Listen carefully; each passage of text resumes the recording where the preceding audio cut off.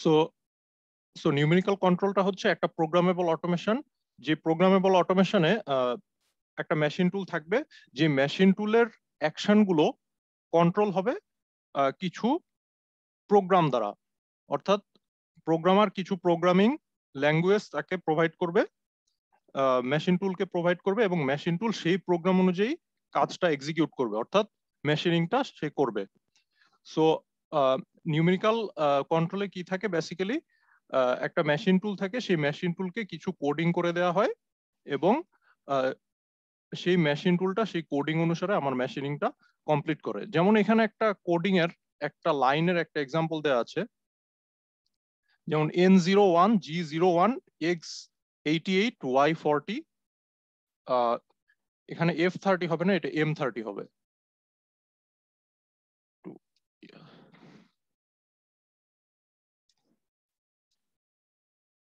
So এটা একটা কোডের একটা লাইন। সো এখানে কোনটা দ্বারা কি বুঝায় আমরা যদি একটু দেখি, N01 মিনস এটা একটা লাইন নাম্বার, অর্থাৎ আমার প্রোগ্রামে অনেকগুলো লাইন থাকে, সো প্রত্যেকটা লাইনের একটা নাম্বার থাকে। সো N01 মিনস আমার প্রোগ্রামের একদম ফার্স্ট লাইন এটা, অর্থাৎ মেশিনিংটা কিভাবে সে করবে সেটা আমি তাকে ডিসাইড করে দিচ্ছি লাইন বাই লাইন। সো সে কি করে, এই প্রত্যেকটা লাইন বাই লাইন অনুসারে সে প্রোগ্রামটাকে রিড করে এবং মেশিনিংটাকে এক্সিকিউট করে। সো N01 মিনস যে আমার প্রোগ্রামের first line, G01 means linear interpolation. So একটু পরে আমরা দেখবো লিনিয়ার ইন্টারপোলেশন জিনিসটা কি। সাপোজ তুমি একটা পার্টের মিলিং অপারেশন করবা, একটা পার্টে ফেস মিলিং অপারেশন করবা। সো পকেট মিলিং করে তুমি একটা পকেট ক্রিয়েট করবা কোনো একটা ওয়ার্ক পার্টের মধ্যে। সো কি করতে হবে, তোমাকে কর্নার বাই কর্নার তোমাকে যেতে হবে। এই পকেট, যে পকেটটা তুমি ক্রিয়েট করতে যাচ্ছ, সেই পকেটে যে কর্নার গুলো আছে, সো প্রত্যেকটা কর্নারে তোমাকে কাটিং টুলটাকে নিতে হবে। সো একটা কর্নার থেকে আরেকটা কর্নারে যখন আমি যাব, তখন কি করতে হবে, আমাকে লিনিয়ারলি যেতে হবে। সো কোন কর্নার থেকে আমি কোন কর্নারে যাব, এই কর্নারের কোঅর্ডিনেট গুলো আমাকে ডিফাইন করে দেওয়া লাগবে। সো একটা কর্নার থেকে যখন আমি আরেকটা কর্নারে লিনিয়ারলি যাব, তখন এটা হচ্ছে আমার লিনিয়ার ইন্টারপোলেশন। সো সে পাথটা কিভাবে এক্সিকিউট করে, যে কোন পাথে আমি যাব, কাটিং টুলটা সেটা কিভাবে এক্সিকিউট করে, এই লিনিয়ার ইন্টারপোলেশনের মাধ্যমে সে এক্সিকিউট করে নেয় যে এই পয়েন্ট থেকে আমাকে এই পয়েন্টে যেতে হবে। So G01 means linear interpolation, অর্থাৎ কাটারটা লিনিয়ারলি কাট করে সে একটা পয়েন্ট, এক পকেট, যে পকেটটা আমি কাটতে যাচ্ছি সেই পকেটের ওয়ান পয়েন্ট থেকে অ্যানাদার পয়েন্টে সে যাবে। দেন X088Y40, এটা কি বুঝায়, এটা বুঝায় যে যেখান থেকে কাটারটার স্টার্টিং পয়েন্ট, সেখান থেকে যেই পয়েন্টে গিয়ে শেষ হবে তার কাটিংটা, সেই এন্ড পয়েন্টের কোঅর্ডিনেট। অর্থাৎ এন্ড পয়েন্ট যেটা আছে, সেই এন্ড পয়েন্টের এক্স কোঅর্ডিনেট হচ্ছে 88 এন্ড ওয়াই কোঅর্ডিনেট হচ্ছে 40, এন্ড কাটারটা স্টার্ট করবে স্টার্টিং পয়েন্ট থেকে। স্টার্টিং পয়েন্টের কোঅর্ডিনেট কত, 0 এন্ড 0, অর্থাৎ X0 and Y0। So X0 and Y0 এই পজিশন থেকে সে লিনিয়ার ইন্টারপোলেশন করে 88 এন্ড 40 এই কোঅর্ডিনেটে যাবে। দেন M30 means end of the programme, অর্থাৎ M30 পরে EOB লেখা আছে, EOB means end of block. So end of block means আমার প্রোগ্রামটা এখানেই শেষ। সো এক লাইনের একটা সিম্পল একটা প্রোগ্রাম দেখানো আছে এখানে। সো এই প্রোগ্রামটা দিয়ে কি বোঝাচ্ছে, যে আমার কাটারটা লিনিয়ারলি ইন্টারপোলেশন করে সে একটা পয়েন্ট থেকে আরেকটা পয়েন্টে যাবে, অর্থাৎ স্টার্টিং পয়েন্ট থেকে শুরু করে X88 এন্ড Y40 এই কোঅর্ডিনেটে যাবে, এন্ড M30 এই এটা মানে হচ্ছে end of the programme. So আমাদের G এন্ড M কোডের একটা লিস্ট আছে, সেই লিস্টটা আমরা যখন দেখব তখন দেখব যে G01 থেকে শুরু করে এরকম G92 পর্যন্ত এরকম কোড আছে, প্রত্যেকটা কোডের কিছু মিনিং আছে। সো সেই মিনিং গুলা ওখানে আমরা দেখব। এন্ড M01 থেকে শুরু করে M30 এগুলো হচ্ছে অক্সিলিয়ারি কোড, এন্ড G01 থেকে শুরু করে G92 পর্যন্ত এগুলো হচ্ছে প্রিপারেটরি কোড। সো এই প্রিপারেটরি কোড গুলা অক্সিলিয়ারি কোড হিসেবে আমার এম কোড গুলা ইউজ করা হয়। সো এই এম কোড গুলার একটা মিনিং আছে। সো যখন আমরা জি কোড এন্ড এম কোডের চার্টটা দেখব, তখন আমরা প্রত্যেকটা কোড কি মিন করে সেটা আমরা আন্ডারস্ট্যান্ড করতে পারবো। সো এরকম এটা জাস্ট কোনো একটা প্রোগ্রামের একটা লাইন এখানে দেখানো আছে। সো এইভাবে করে আমরা কোনো মেশিন টুলের যে মোশনটা আছে সেই মেশিন টুলের মোশনটাকে আমরা কিভাবে এক্সিকিউট করি, এভাবে প্রোগ্রামের দ্বারা এক্সিকিউট করি। The data represent relative positions between the tool and the work part as well as other instructions needed to operate the machine. So যে ডাটাটা আমি প্রোভাইড করব সেই ডাটাটা কি কি রিপ্রেজেন্ট করে, position between the tool and the work part. So আমার যে কাটিং টুল আছে এবং যে ওয়ার্ক পার্ট আছে এর রিলেটিভ পজিশনটা আমার প্রোগ্রামের মধ্যে মেনশন করা থাকে, এবং আদার instructions needed to operate the machine, এবং মেশিনটাকে অপারেট করার জন্য আমার যা যা ইনস্ট্রাকশন দরকার, সাপোজ ফিড রেট কত হবে, দেন আরপিএম কত হবে, ডেপথ অফ কাট কত হবে, এই সব জিনিসগুলো আমার প্রোগ্রামের মধ্যে মেনশন করা থাকে।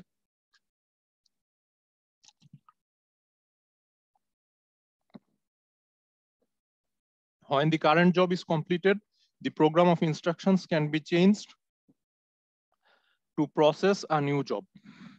So একটা জব যখন আমার মেশিনিং করা কমপ্লিট হয়ে গেল, তখন নেক্সট জবটা আমি যখন মেশিনিং করতে যাব, তখন নেক্সট জবের জন্য আমার যে প্রোগ্রামটা আছে সেই প্রোগ্রামটাকে আমি চেঞ্জ করতে পারবো। সো আমার যে নিউ জবটা আছে সেই নিউ জবের প্রসেসিং মেথডটা যদি ডিফারেন্ট হয় তাহলে আমার প্রোগ্রামটাকে আমি সেই প্রসেসিং মেথড অনুযায়ী চেঞ্জ করতে পারবো। The capability to change the program makes NC suitable for low and medium production. So এই যে এক একটা পার্টের জন্য এক এক রকম প্রোগ্রামিং আমি করতে পারছি, এই প্রোগ্রামিং মেথডটা আমার NC K low and medium প্রোডাকশনের জন্য সুইটেবল করে তোলে। হাই প্রোডাকশনের জন্য কেন সুইটেবল না, কারণ হচ্ছে আমার প্রোগ্রামটা এখানে বারবার চেঞ্জ করতে হচ্ছে। হাই প্রোডাকশন আর মাস প্রোডাকশনের ক্ষেত্রে দেখা যায় যে সেম প্রোগ্রাম দ্বারা এক রকমেরই পার্ট হিউজ অ্যামাউন্টে প্রডিউস করা হয়, যেটা এখানে এনসি দ্বারা করা হয় না। এনসিতে কি করা হয় যে part by part programme change করার দরকার হয়, যার ফলে লো অ্যান্ড মিডিয়াম প্রোডাকশনের জন্য আমার এনসিটা suitable. Basic components of N NC system, NC সিস্টেমের অর নিউমেরিক্যাল কন্ট্রোল সিস্টেমের বেসিক কম্পোনেন্টস গুলো কি কি? An NC system consists of three basic components. একটা এনসি সিস্টেম তিনটা বেসিক কম্পোনেন্ট দ্বারা গঠিত। একটা হচ্ছে প্রোগ্রাম অফ ইনস্ট্রাকশনস, অর্থাৎ আমি যে প্রোগ্রামটা করে দিব, যে প্রোগ্রাম অনুযায়ী আমার মেশিনিংটা এক্সিকিউট করবে, সেই প্রোগ্রাম অফ ইনস্ট্রাকশনস থাকবে। মেশিন কন্ট্রোল ইউনিট, এই প্রোগ্রামটাকে প্রসেস করার জন্য একটা মেশিন কন্ট্রোল ইউনিট থাকবে। যে মেশিন কন্ট্রোল ইউনিটটা কি করবে, আমি যে প্রোগ্রামটা আমি দিলাম, আর আমি যে প্রোগ্রামটা মেশিনিং এর জন্য এক্সিকিউট করার জন্য আমি প্রোভাইড করলাম, সেই প্রোগ্রামটাকে সে টুল মুভমেন্টে কনভার্ট করবে। অর্থাৎ এই প্রোগ্রামটাকে সে প্রসেস করে সে কাটিং টুলটাকে কোন পাথ থেকে কোন পাথে যেতে হবে এই টুল পাথটা সে জেনারেট করে। এটা হচ্ছে মেশিন কন্ট্রোল ইউনিটের কাজ। And processing equipment, processing equipment means যে মেশিন টুলটা আছে সেই মেশিন টুলটাকে আমি বলছি processing equipment. The general relationship among the three components is illustrated in figure 6.1. Figure 6.1 টা যদি আমরা একটু দেখি তাহলে দেখা যাচ্ছে যে যে প্রোগ্রামিংটা করা দরকার সেই প্রোগ্রামিংটা আমি মেশিন কন্ট্রোল ইউনিটে প্রোভাইড করছি। সেই মেশিন কন্ট্রোল ইউনিট সেই প্রোগ্রামটাকে এক্সিকিউট করে টুল মুভমেন্টে কনভার্ট করছে, এবং সেই টুল মুভমেন্টের যে মোশনগুলো আছে সেই মোশনগুলো কোথায় যাচ্ছে, প্রসেসিং ইকুইপমেন্টে যাচ্ছে, এবং প্রসেসিং ইকুইপমেন্টের যে কাটিং টুলটা আছে সেই কাটিং টুলটা সেই প্রোগ্রাম অনুযায়ী এক্সিকিউট করবে। এবং এখানে একটা ফিডব্যাক অ্যারো দেওয়া আছে। ফিডব্যাক অ্যারো মিনস যে আমার যেই মোশন স্টেটমেন্ট গুলো আছে সেই মোশন স্টেটমেন্ট গুলোর যদি কোনো এদিক সেদিক হয় তাহলে একটা ফিডব্যাক সে মেশিন কন্ট্রোল ইউনিটে প্রোভাইড করে। সো মেশিন কন্ট্রোল ইউনিট আবার সেই ফিডব্যাকটা প্রোগ্রামারের কাছে পাঠিয়ে দেয়। তখন কি করে সে, যে যদি কোনো ভুল থেকে থাকে আমার প্রোগ্রামে তাহলে সেটা তখন প্রোগ্রামার কারেকশন করার সুযোগ পায়। সো প্রসেসিং ইকুইপমেন্টের সাথে মেশিন কন্ট্রোল ইউনিটের একটা ফিডব্যাক লুপ থাকে। সো ইন কেস যদি প্রোগ্রামে কোনো ভুল থাকে আর এক্সিকিউশনে কোনো ভুল হয় তাহলে সে ফিডব্যাকের মাধ্যমে মেশিন কন্ট্রোল ইউনিটকে সেই জিনিসটা জানিয়ে দেয়। সো আমার পার্ট প্রোগ্রাম থাকবে, যে প্রোগ্রামের মধ্যে আমার কোডিং ল্যাঙ্গুয়েজটা থাকবে, সেই কোডিং ল্যাঙ্গুয়েজটা প্রসেস করবে মেশিন কন্ট্রোল ইউনিট, এবং মেশিন কন্ট্রোল ইউনিট সেই প্রোগ্রামটাকে টুল মুভমেন্ট অর টুল মোশনে কনভার্ট করে। অর্থাৎ যে প্রোগ্রামটা আমি লিখে দিলাম সেই প্রোগ্রাম অনুসারে টুলটা কোথায় কোথায় যেতে হবে মেশিনিং করার জন্য সেই জিনিসটা সে প্রসেস করে। দেন এই একটা কোশ্চেন ছিল হ্যাঁ sir, processing unit, processing equipment তো আমাদের মেশিনটা, তাই না স্যার? হ্যাঁ মেশিনটা থেকে আমাদের ফিডব্যাকটা মেশিন কন্ট্রোল ইউনিটে যাচ্ছে। হ্যাঁ স্যার তাহলে আমি যে ইনিশিয়াল যে প্রোগ্রামটা দিলাম, হুম প্রোগ্রামার যদি না বুঝতে পারে স্যার, তাহলে ইকুইপমেন্ট কিভাবে বুঝবে যে স্যার এখানে ভুল হচ্ছে? কারণ ও তো জাস্ট পাথ গুলা ফলো করতেছে। প্রোগ্রাম ভুল হইলেও তো স্যার ও ভুল পাথই ফলো করবে, ওটা স্যার কিভাবে ফিডব্যাকে সে পাবে যে পাথটা ভুল হচ্ছে বা আমার ডিজাইনে ভুল হচ্ছে? এটা সে একটা ফিডব্যাক লুপের সাহায্যে এটা সে প্রোভাইড করে। তার মধ্যে একটা সেন্সর সেন্সর থাকে, এটা সেন্সরের সাহায্যে সে প্রোভাইড করে ইয়েটা ফিডব্যাকটা। না স্যার, মানে সো হচ্ছে ওটা প্রোগ্রাম তো তো স্যার। হিউম্যান বিং করবে, হিউম্যান বিং এ প্রোগ্রামে ভুল হতেই পারে, বাট সেন্সরের সাহায্যে সেই জিনিসটা সে অপারেট করবে। ভুল মিনস এখানে সাপোজ আমার লিনিয়ার ইন্টারপোলেশন দরকার, যে আমি একটা পকেট পকেট মিলিং করতে যাচ্ছি, সো লিনিয়ারলি আমাকে one point to another point যেতে হবে। বাট এখানে সে দেখা যাচ্ছে যে প্রোগ্রামার সার্কুলার ইন্টারপোলেশনের কমান্ড দিয়ে দিল। সো সেই ক্ষেত্রে সে একটা ভুল যখন সে আইডেন্টিফাই করতে পারবে তখন সে এটা মেশিন কন্ট্রোল ইউনিটকে জানাবে আর কি। বুঝতে পারছো নাকি বুঝো নাই? স্যার বুঝতে পারিনি। সাপোজ তুমি একটা পকেট মিলিং করতে যাচ্ছ, পকেট মিলিং বুঝো? জি স্যার। ফিগার দেখাই, দাঁড়াও।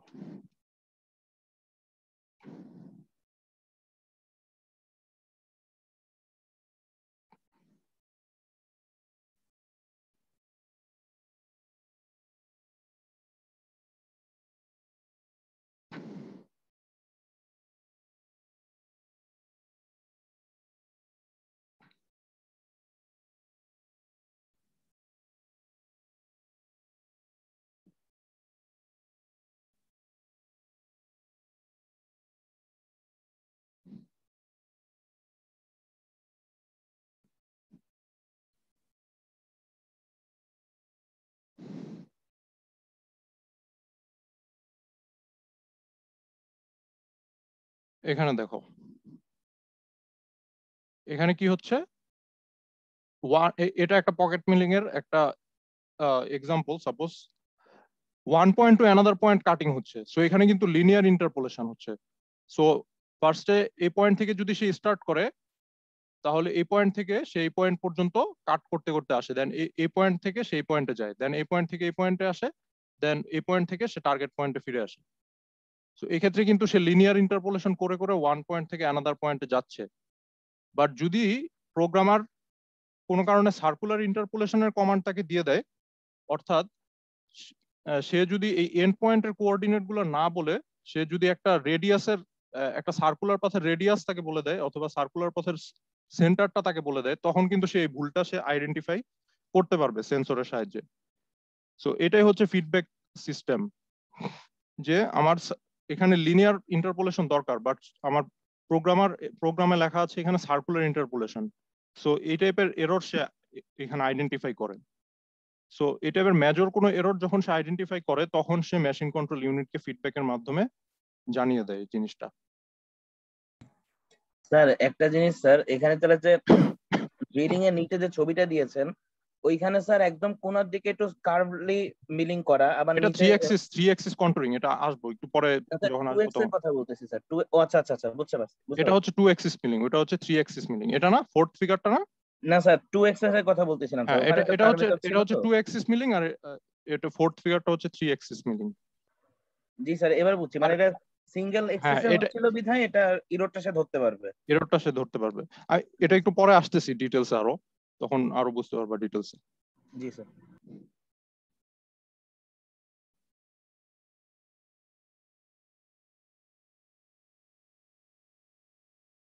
সো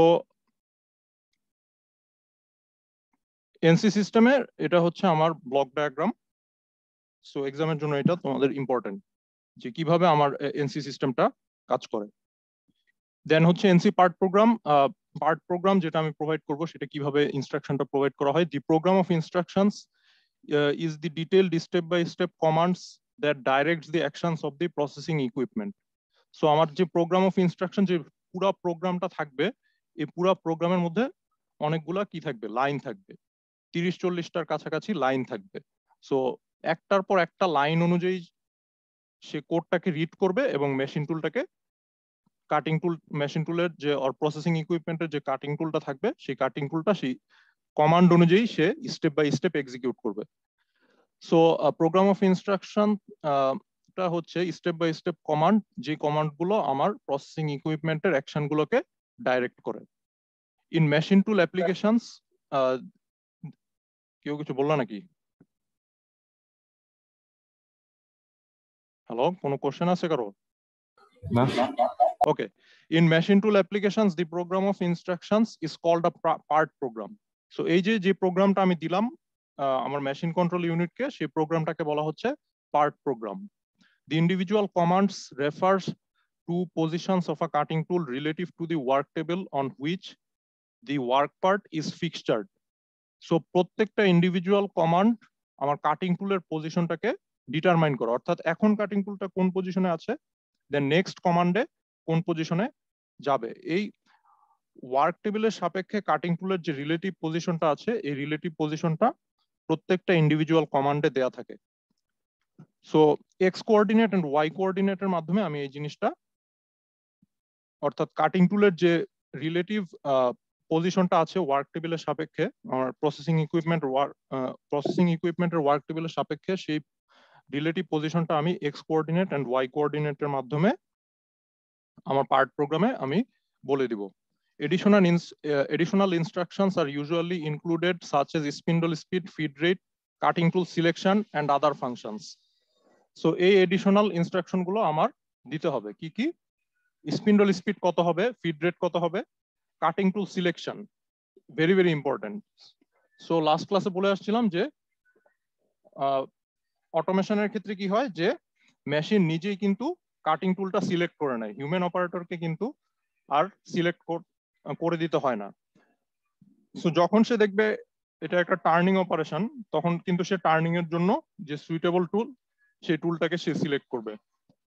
যখন দেখবে তাকে এখন প্রোফাইল মিলিং করতে হবে, অর্থাৎ ওয়ার্কপিসের 4-5টা কেটে তার মেশিনিংটা করতে হবে, এটাকে বলা হচ্ছে প্রোফাইল মিলিং, তখন সে প্রোফাইল মিলিং এর জন্য যে সুইটেবল কাটিং টুল সেটা সে চুজ করবে।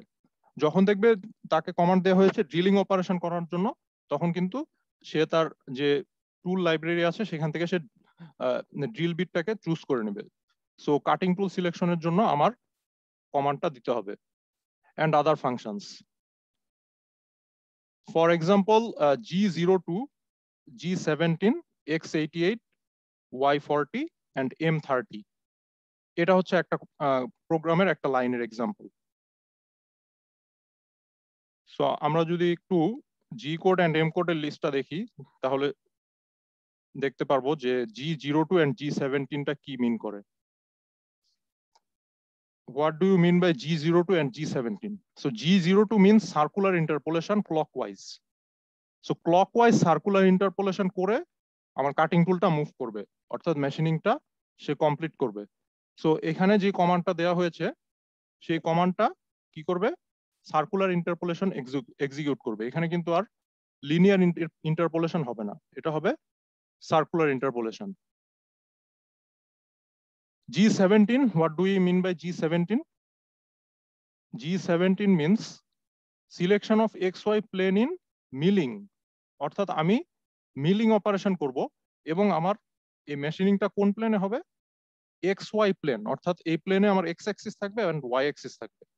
সো এই XY প্লেনে মিলিং অপারেশন করব। সো মিলিং অপারেশনটা কিভাবে করব, সার্কুলার ইন্টারপোলেশনের মাধ্যমে। সো G02, G17 means, এখানে একটা জিনিস মিসিং আছে, কেউ কেউ কি বলতে পারবে কি মিসিং আছে? এন মিসিং আছে, N, right, programme number missing. So আমরা একটা প্রোগ্রাম নাম্বার এখানে দেয়া নাই, সাপোজ N02, 2 নাম্বার লাইন এটা প্রোগ্রামের। So G02 means circular interpolation clockwise, so clockwise circular interpolation করে মেশিনিংটা কমপ্লিট হবে, and G17 means XY প্লেনে আমার মেশিনিংটা মিলিং অপারেশন আমি করব। দেন x88 y40 মিনস আমি যেখানে গিয়ে কাটারটা থামবে সেই স্টপিং লোকেশনের এক্স কোঅর্ডিনেট হচ্ছে 88 এন্ড ওয়াই কোঅর্ডিনেট হচ্ছে 40। দেন অক্সিলিয়ারি কোড M30 কি মিন করে? এন্ড অফ দি প্রোগ্রাম, অর্থাৎ প্রোগ্রামটা এখানেই শেষ। So M30 means end of programme, machine stop, rewind tape. অর্থাৎ মেশিন কি স্টপ করার জন্য আমি যে কমান্ডটা দিই সেটা হচ্ছে M30।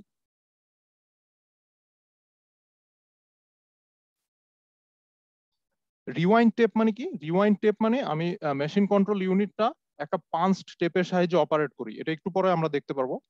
সো সেই 5 স্টেপটাকে আবার রিওয়াইন্ড করার জন্য আমরা এই প্রোগ্রামটা দিয়ে থাকি। The program is coded on a suitable medium for submission on the control unit. So এই যে প্রোগ্রামটা কোড করতে হয়, যে জিনিসটার মধ্যে আমি প্রোগ্রামটা কোড করব সেই জিনিসটাকে বলা হচ্ছে টেপ অর পাঁচড টেপ।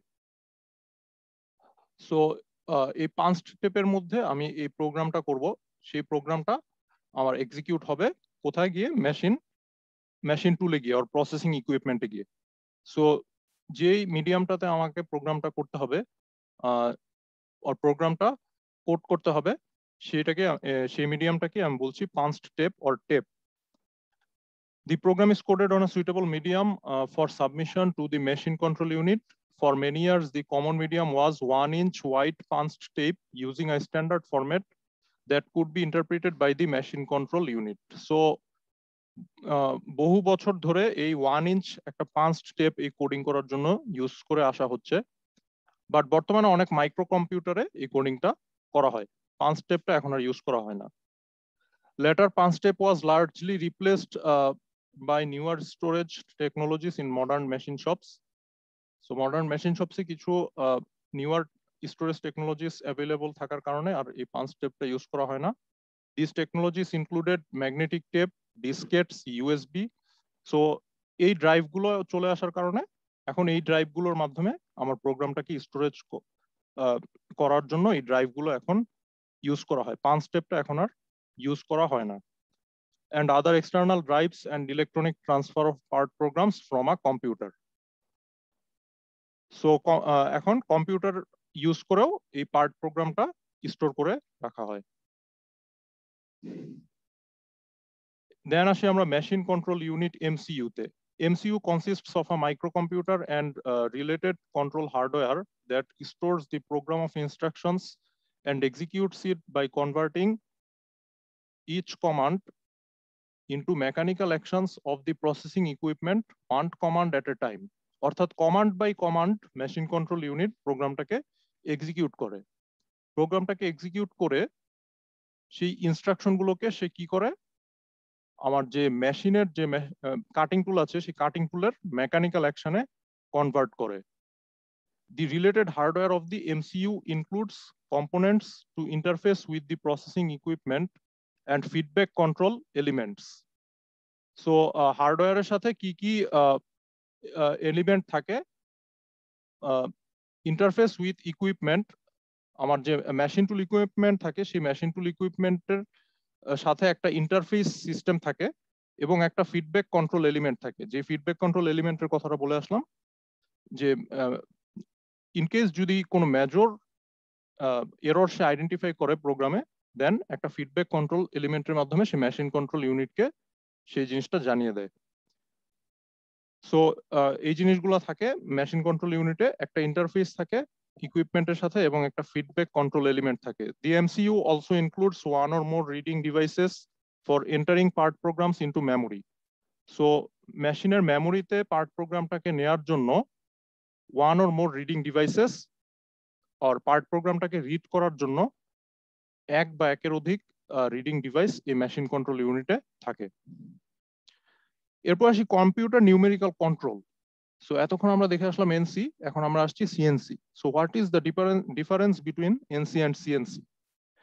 এনসিতে আমরা যে মেশিন কন্ট্রোল ইউনিটটা দেখলাম সেই মেশিন কন্ট্রোল ইউনিটটা ছিল 1-inch পাঞ্চ টেপ অর একটা হার্ডওয়্যার ছিল, যে হার্ডওয়্যারের সাহায্যে আমি কোডিংটা করছি। আর কম্পিউটার নিউমেরিক্যাল কন্ট্রোলে এই যে এমসিইউ আর মেশিন কন্ট্রোল ইউনিটটা থাকে, সেই মেশিন কন্ট্রোল ইউনিটটা হবে একটা কম্পিউটার আর একটা micro computer. So that's the difference between NC and CNC.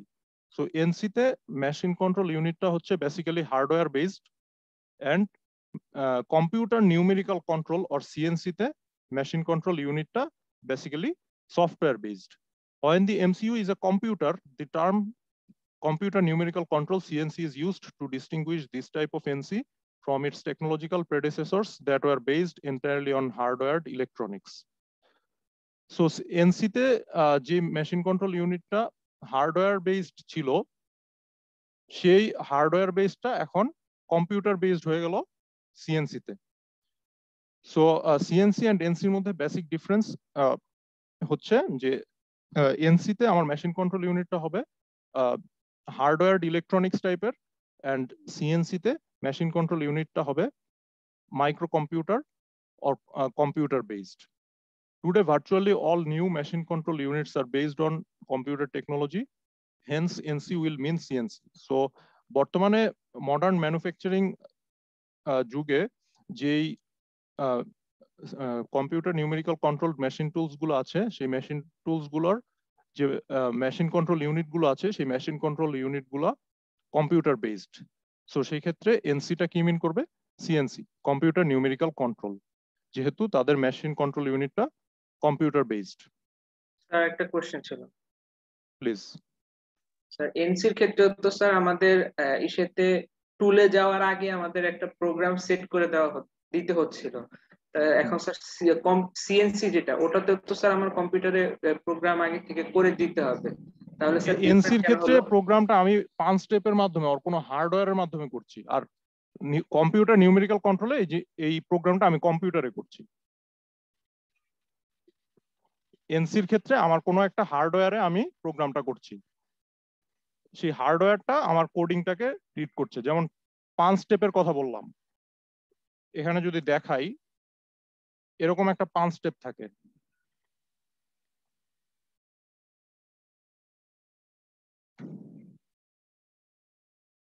দেখা যাচ্ছে এই ফিগারটা?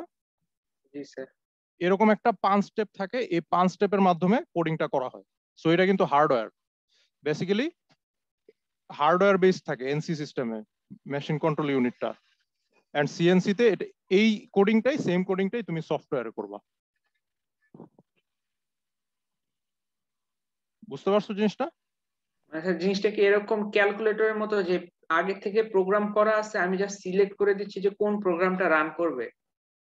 না, প্রোগ্রামটা তোমাকে করে দিতে হবে, ম্যানুয়ালি তোমাকে রাইট করতে হবে এই হার্ডওয়্যার আর সফটওয়্যারে। জি স্যার। এটা আসতেছি কিভাবে 5 স্টেপের মধ্যে কিভাবে কোডিংটা করা হয়, এটা একটু পর আসতেছি।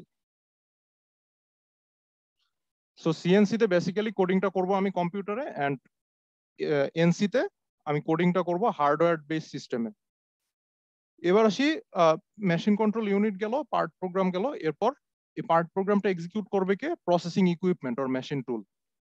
The processing equipment accomplishes these steps to transform the starting workpiece into a completed part. So starting workpiece টাকে machining করে completed part এ convert করবে আমার processing equipment. In the most common example of NC machining, the processing equipment consists of the work table and spindle as well as the motors and controls to drive them. So machine control unit কি কি থাকবে? Work table থাকবে, যে work টেবিলের উপর আমার ওয়ার্কপিসটা Mount করা থাকবে, স্পিন্ডল থাকবে, কাটারটাকে মুভ করানোর জন্য স্পিন্ডল থাকবে, সেই স্পিন্ডলটাকে রোটেট করানোর জন্য মোটর সিস্টেম থাকবে, and controls to drive them, এবং কন্ট্রোল সিস্টেম থাকবে এই জিনিসগুলোকে ড্রাইভ করার জন্য। Its operation is directed by the MCU, which in turn is driven by instructions contained in the part program. So processing equipment টা কার instruction অনুযায়ী কাজ করবে? এমসিইউর মোশন স্টেটমেন্ট অনুযায়ী সে কাজটা করবে আর মেশিনিংটা করবে।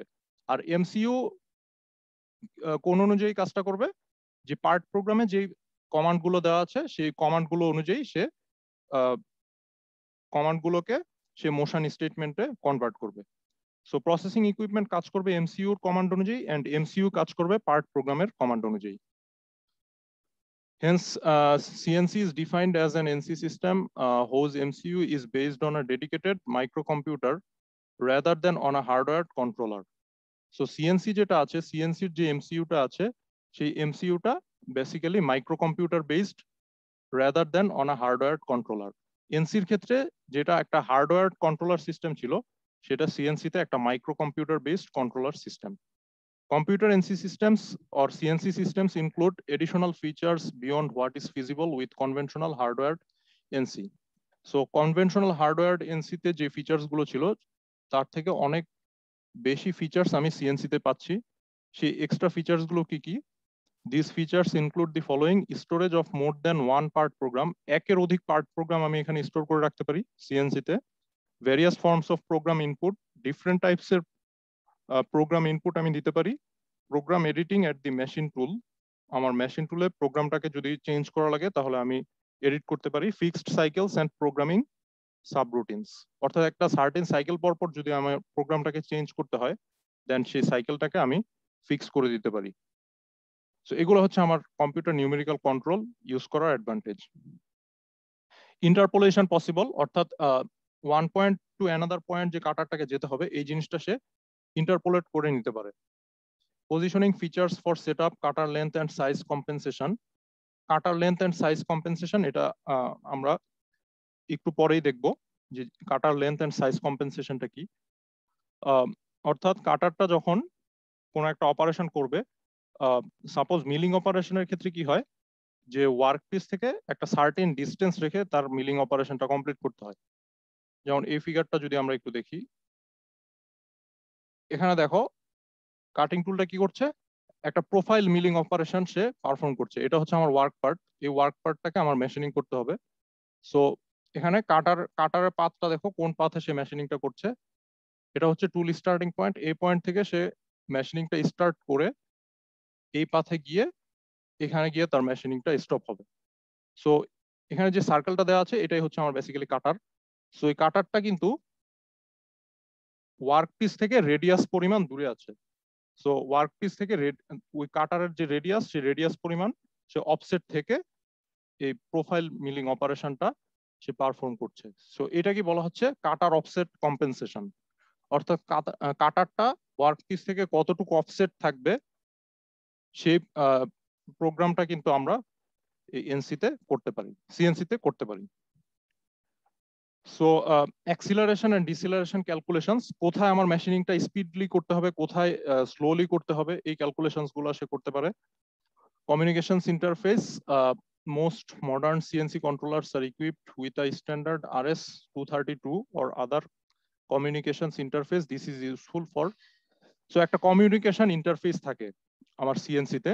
সেই কমিউনিকেশন ইন্টারফেসটার সুবিধাগুলো কি কি? Downloading part programs from a central data file, একটা সেন্ট্রাল ডেটা ফাইল থাকে, যে সেন্ট্রাল ডেটা ফাইলে সমস্ত পার্ট প্রোগ্রামগুলো ওখানে থাকে। সেই সেন্ট্রাল ফাইল থেকে যদি আমি কোনো পার্ট প্রোগ্রাম ডাউনলোড করতে চাই তাহলে এই কমিউনিকেশন ইন্টারফেসটা আমার কাজ সেই পার্ট প্রোগ্রামটার সেন্ট্রাল ডেটা ফাইল থেকে ডাউনলোড করতে হেল্প করে।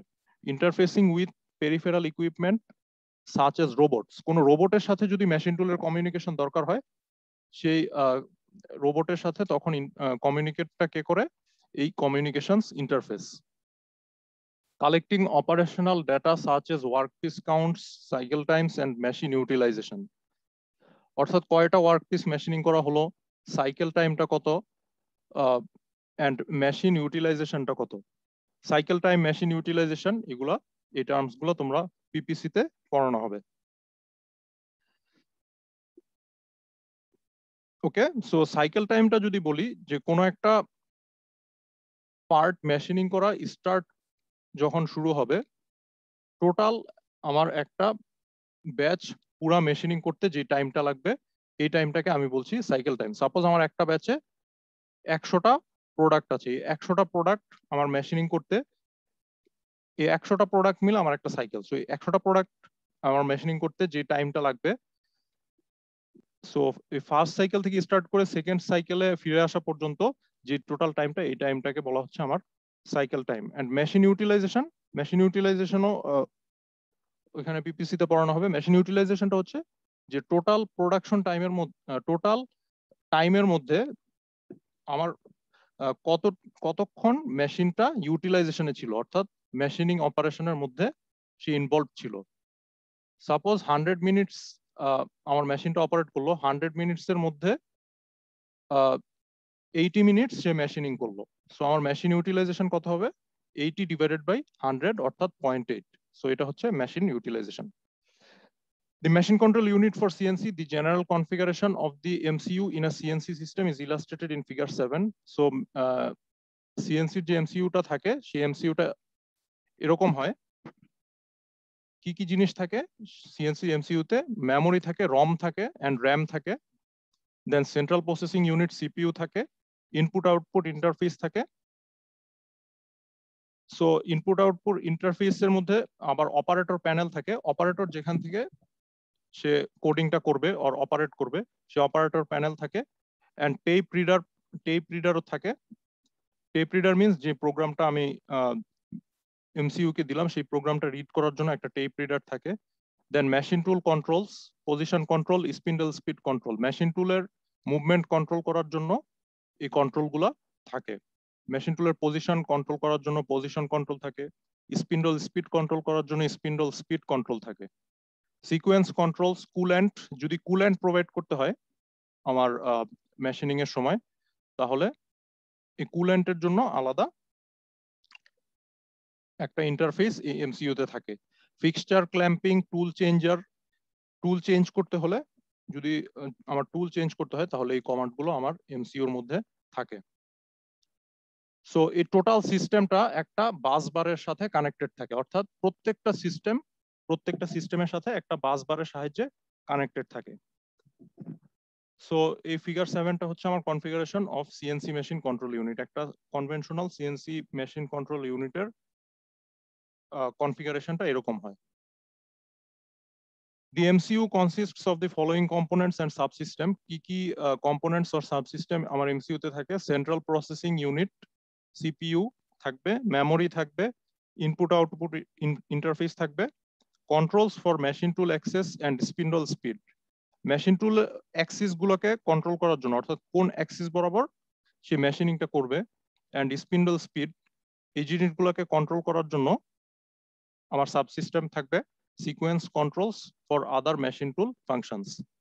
আদার মেশিন টুল যে ফাংশনস গুলো আছে, feed rate, selection, coolant on of, এই কন্ট্রোল গুলো আমার এমসিইউ তে থাকবে। সো এটা এক্সামের জন্য ইম্পর্টেন্ট যে সিএনসির এমসিইউর স্ট্রাকচারটা কিরকম হয়, এটা ফিগার সহ ড্র করো। The subsystems are interconnected by means of a system bus as indicated in the figure. তোমরা 2-1 ইলেকট্রিক্যালে পড়ে এসেছো যে বাস বার জিনিসটা কি, তোমরা পড়ে এসেছো যে অনেকগুলা ট্রান্সফরমার সাপোজ একসাথে যখন আমি কানেক্ট করতে চাই তখন আমার একটা ইনফাইনাইট বাস বারের দরকার হয়, অর হিউজ একটা আমার ওয়্যারিং এর দরকার হয়। সো এই যে হিউজ ওয়্যারিংটা আমার দরকার হচ্ছে ট্রান্সফরমার গুলোকে কানেক্ট করার জন্য, এটাকে আমি বলছি ইনফাইনাইট বাস বার। সো আমার এমসিইউর মধ্যেও এরকম একটা ওয়্যারিং থাকে যে ওয়্যারিং এর সাহায্যে প্রত্যেকটা সাবসিস্টেম আমার ইন্টারকানেক্টেড থাকে।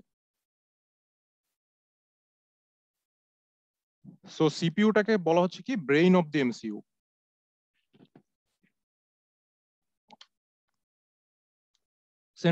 সেন্ট্রাল প্রসেসিং ইউনিটটা যেমন কোন একটা কম্পিউটারের মেইন যে অংশটা সেটা হচ্ছে সিপিইউ, তেমনি ভাবে সিএনসির যে মেশিন কন্ট্রোল ইউনিট আছে তার ব্রেইন হচ্ছে CPU. It manages the other components in the MCU based on software contained in main memory.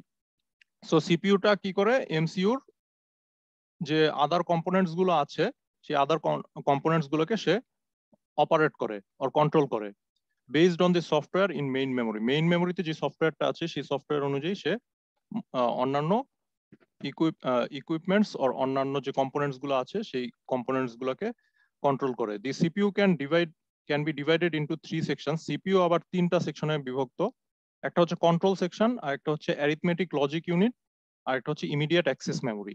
Control সেকশনটা কি? দি control section retrieves commands and data from memory and generate signals to activate other components in the MCU. Control সিস্টেমটা কি করে, command and data, মেমোরিতে যে command dot ডেটাটা দেওয়া আছে সেই command dot ডেটাটা সে receive করে এবং generate signals two activate other components in the MCU, এবং এমসিইউর আদার কম্পোনেন্ট গুলাকে অ্যাক্টিভেট করার জন্য সে সিগন্যাল জেনারেট করে। অ্যারিথমেটিক লজিক ইউনিটের কাজ হচ্ছে consists of the circuit tree to perform various calculations. তোমরা 2 তে যে ডিজিটালে যে সার্কিট গুলো করে এসেছো এরকম কিছু সার্কিট এখানে অ্যান্ড গেট, নট গেট, এই গেট গুলোর মাধ্যমে এরকম কিছু সার্কিট করা থাকে। এই সার্কিটের সাহায্যে সে ক্যালকুলেশনটা কমপ্লিট করে। Arithmetic logic unit. The immediate access memory provides a temporary storage for data being processed by the CPU. So যদি কোনো কারণে আমার স্টোরেজে এন্টার করতে হয়, আর যে স্টোরেজটা আছে পার্ট প্রোগ্রামের, সেই স্টোরেজ থেকে যদি আমার পার্ট প্রোগ্রামটা ডাউনলোড করতে হয়, সেই ইমিডিয়েট অ্যাক্সেস টু দি স্টোরেজের জন্য আমার ইমিডিয়েট অ্যাক্সেস মেমোরিটা দরকার হয়। সো এই ইমিডিয়েট অ্যাক্সেস মেমোরিটা আমার টেম্পোরারি অ্যাক্সেস প্রোভাইড করে to the storage of the data or storage of the programs. There are types of software programs used in CNC systems: operating system software, machine software, application software. So এই 3 টাইপের software থাকে একটা CNC সিস্টেমে। Operating system software টা কি? The principal function of the operating system software is to interpret the NC part programs and generate the corresponding control signals to drive the machine tool access, and is stored in ROM in the MCU. So operating system software এর কাজ হচ্ছে যে NC part প্রোগ্রামে যে command গুলো দেওয়া আছে সেই কমান্ড অনুযায়ী corresponding control signal জেনারেট করা এবং সেই কন্ট্রোল সিগন্যাল অনুযায়ী মেশিন টুলকে ডিফারেন্ট অ্যাক্সিসে ড্রাইভ করা। এবং এই সিগন্যাল গুলো কোথায় স্টোর করা থাকবে? এমসিইউর যে রম আছে সেই রমের মধ্যে এই সিগন্যাল গুলো স্টোর করা থাকবে। সো এটা হলো আমার অপারেটিং সিস্টেম সফটওয়্যার। দেন মেশিন ইন্টারফেস সফটওয়্যারটা হচ্ছে, machine interface software is used to operate the communication link between the CPU and the machine tool to accomplish the CNC auxiliary functions. So machine interface software এর কাজটা হচ্ছে CPU এবং machine টুলের মধ্যে যে ইন্টারফেসটা আছে সেই ইন্টারফেসটাকে সে অ্যাকমপ্লিশ করে এবং যে অক্সিলিয়ারি ফাংশন গুলো আছে সেই অক্সিলিয়ারি ফাংশন গুলো সে মেশিন ইন্টারফেস সফটওয়্যারটা কমপ্লিট করে। অক্সিলিয়ারি ফাংশনস কি কি হতে পারে? যেমন পুল and on of, machine on of, tape, rewind, যে জিনিসগুলো দেখলাম এগুলো হতে পারে auxiliary functions. Application software consists of the NC part programme, এবং যে এনসি পার্ট প্রোগ্রাম গুলো আছে সেই এনসি পার্ট প্রোগ্রাম গুলো আমার অ্যাপ্লিকেশন সফটওয়্যারে থাকে। সো অপারেটিং সিস্টেম সফটওয়্যারটা এনসি পার্ট প্রোগ্রাম অনুযায়ী কারেসপন্ডিং সিগন্যাল জেনারেট করে এবং এই সিগন্যাল গুলো মেশিন কন্ট্রোল ইউনিটের রমে স্টোর করা থাকে। মেশিন ইন্টারফেস সফটওয়্যারটা কি করে? সিপিইউ এবং টুলের মধ্যে যে কমিউনিকেশন কাটিং, মেশিন টুলের মধ্যে যে কমিউনিকেশন লিঙ্কটা আছে সেই কমিউনিকেশন লিঙ্কটা সে প্রোভাইড করে এবং application software NC part programme গুলোকে সে কনসিস্ট করে। ওকে, একটু 5 মিনিটস একটু ব্রেক নিচ্ছি।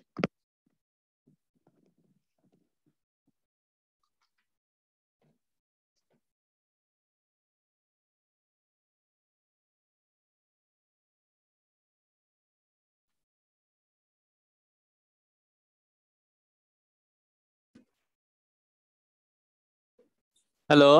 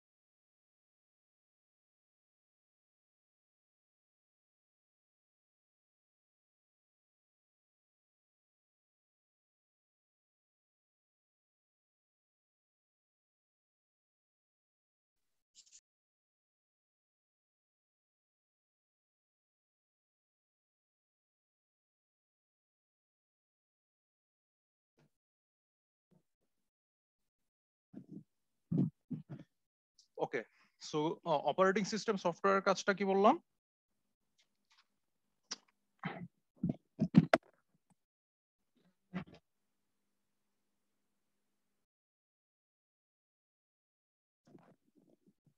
অপারেটিং সিস্টেম সফটওয়্যারটা এনসি পার্ট প্রোগ্রাম জেনারেট করবে, এনসি পার্ট প্রোগ্রাম অনুযায়ী সে কারেসপন্ডিং কন্ট্রোল সিগন্যাল জেনারেট করবে। অ্যান্ড মেশিন ইন্টারফেস সফটওয়্যারটা কি করবে? সিপিইউ অ্যান্ড সিএনসির মধ্যে একটা লিঙ্ক সে প্রোভাইড করবে, অর্থাৎ মেশিন এবং সিপিইউর মধ্যে যে লিঙ্কটা দরকার, অর্থাৎ আমার যে সিপিইউ যে কমান্ডটা দিবে সেই অনুযায়ী মোশনটা যে এক্সিকিউট হবে আমার প্রসেসিং ইকুইপমেন্টে, সেই ইন্টারফেসটা ক্রিয়েট করবে machine interface software. And the application software consists of the NC part programs.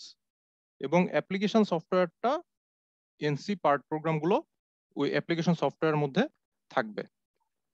So যখনই এমসিইউটা এই প্রোগ্রামগুলো প্রসেসিং করবে তখন অ্যাপ্লিকেশন সফটওয়্যার থেকে সে এনসি পার্ট প্রোগ্রামগুলো নিয়ে ওইখান থেকে প্রসেস করবে। অ্যান্ড অ্যাপ্লিকেশন সফটওয়্যারের প্রোগ্রামিংটা কে করে দিবে? আমার যে অপারেটর ও প্রোগ্রামার থাকবে সে অ্যাপ্লিকেশন সফটওয়্যারে পার্ট প্রোগ্রামটা সে লিখবে ও লিখে দিবে। অ্যাপ্লিকেশনস অফ এনসি, এনসির অ্যাপ্লিকেশনস গুলো কি কি?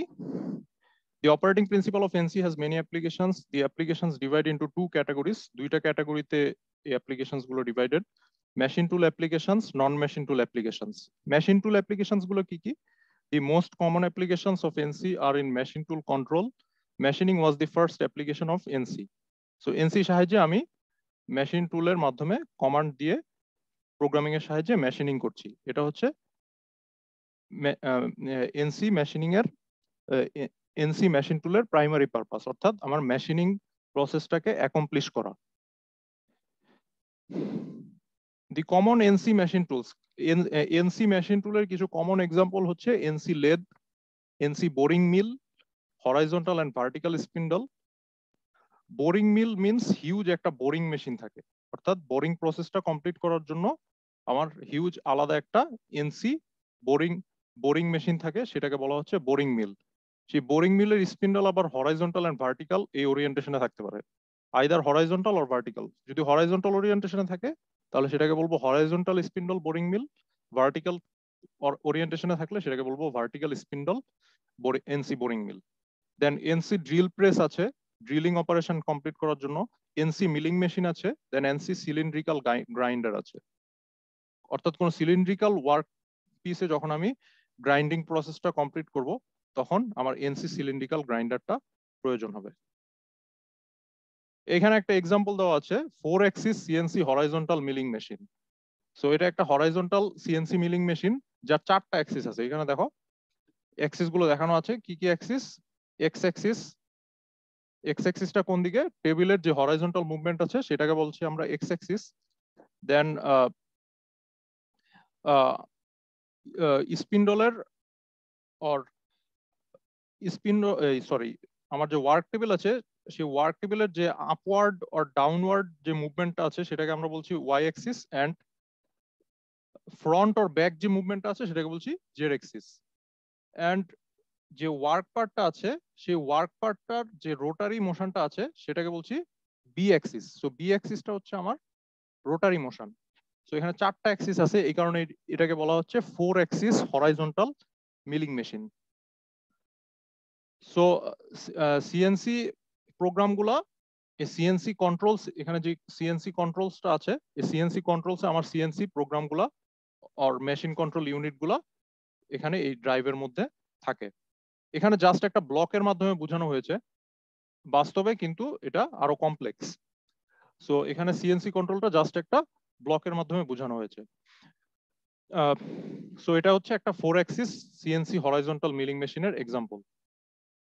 NC application characteristics in general, NC technology is appropriate for low to medium production to medium to high variety of product. So NC technology টা basically low to medium production এর জন্য use করা হয়। এই low to medium প্রোডাকশনের মধ্যে আবার যদি আমি হাই ভ্যারাইটি চাই তাহলে এই হাই ভ্যারাইটিটাও নিয়ে আসা পসিবল এই এনসি পার্ট প্রোগ্রাম গুলো ইউজ করে। The following part characteristics have come to be identified as being most suited to the application of NC. So batch production, what do you mean by batch production and lot production? কারো কোনো idea আছে batch production কি আর লট production কি?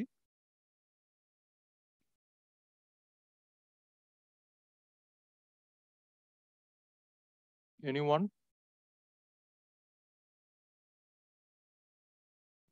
Sir batch মানে একটা র material দিয়ে কতটুকু কোয়ান্টিটি হইতেছে, আর লট মানে একটা পুরা মানে বিশাল বড় একটা কোয়ান্টিটি। প্রোডাকশনের ক্ষেত্রে এটা কিভাবে ডিফাইন করা যেতে পারে ব্যাচ এন্ড লট? যেটা বলছো ঠিক আছে, বাট প্রোডাকশনের ক্ষেত্রে বলো।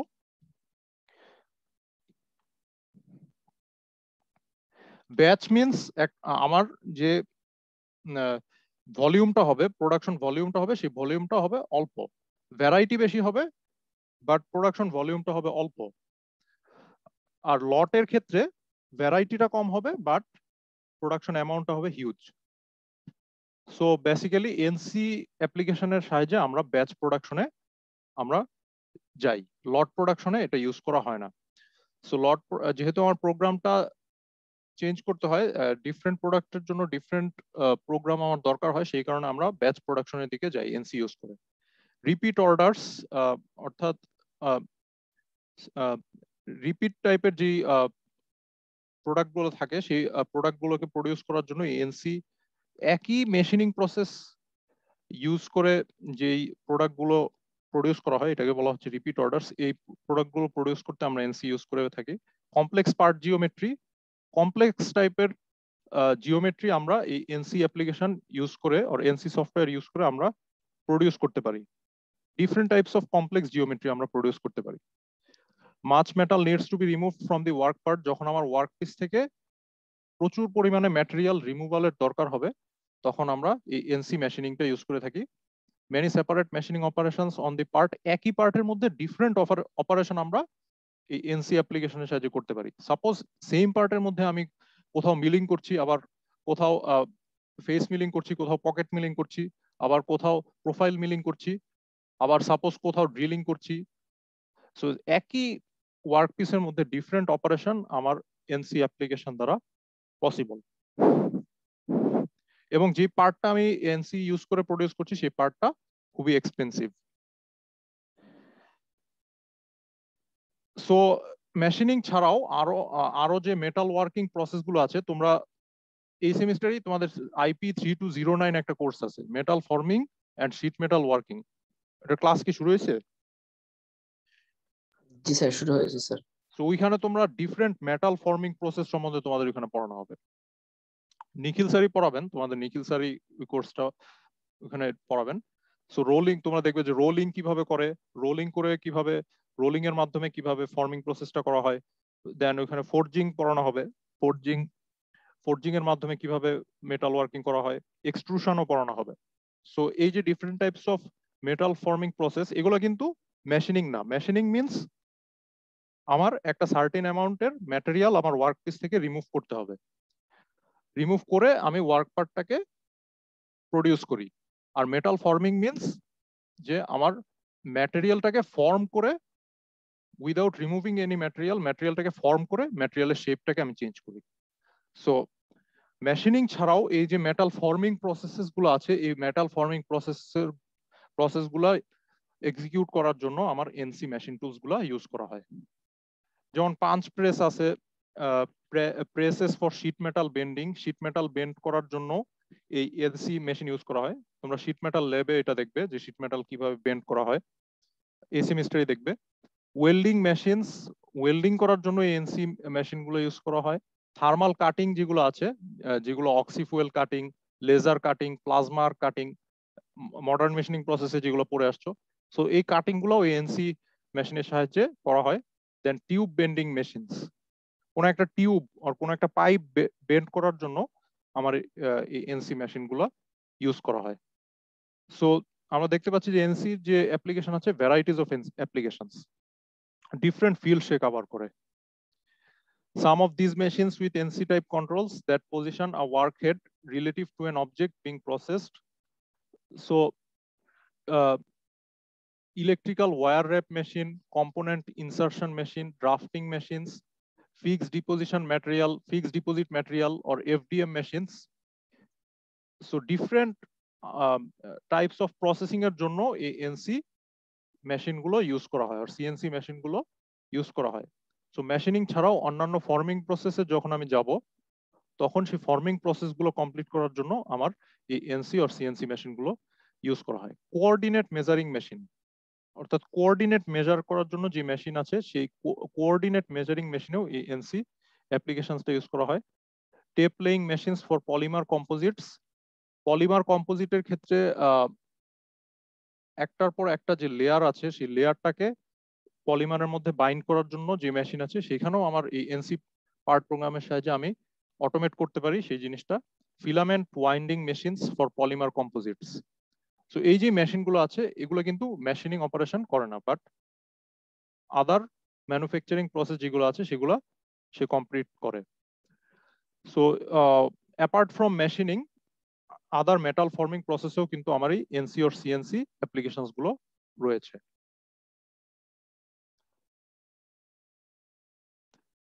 অ্যাডভান্টেজেস অফ এনসি, সো এগুলো হচ্ছে তোমাদের এনসির অ্যাডভান্টেজ।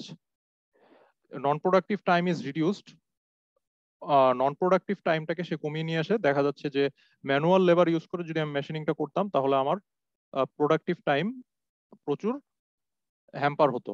সো সেই নন প্রোডাক্টিভ টাইমটা যে মেশিন অটোমেশনের কারণে এনসিতে কমে আসছে, কারণ টোটাল প্রসেসটাকে আমি অটোমেশনের সাহায্য করছি। Greater accuracy and রিপিটেবিলিটি, lower scrap rates. What do you mean by scrap rates? কারণ আইডিয়া স্ক্র্যাপ রেট বলতে কি বোঝায়? Sir wastage. Right, wastage. অর্থাৎ ম্যানুয়াল লেবার ইউজ করে আমরা যদি মেশিনিংটা করতাম দেখা যেত যে ইনঅ্যাকিউরেসিটা অনেক বেশি হতো, যার ফলে আমার পার্ট যে ওয়েস্টেজ সেই জিনিসটাও বেশি হতো। সো এই স্ক্র্যাপ রেটটাকে এই এনসির মাধ্যমে কমিয়ে আনা সম্ভব। ইন্সপেকশন রিকোয়ারমেন্টস আর রিডিউসড, সো ম্যানুয়াল ইন্সপেকশনের প্রয়োজন হয় না বললেই চলে।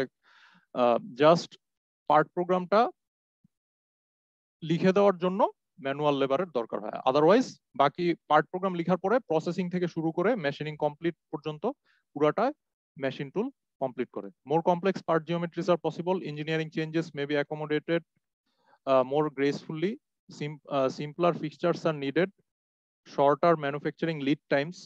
Lead time আমি লাস্ট ক্লাসে বলছিলাম, লিড টাইম বলতে কি বোঝায়? Manufacturing lead time.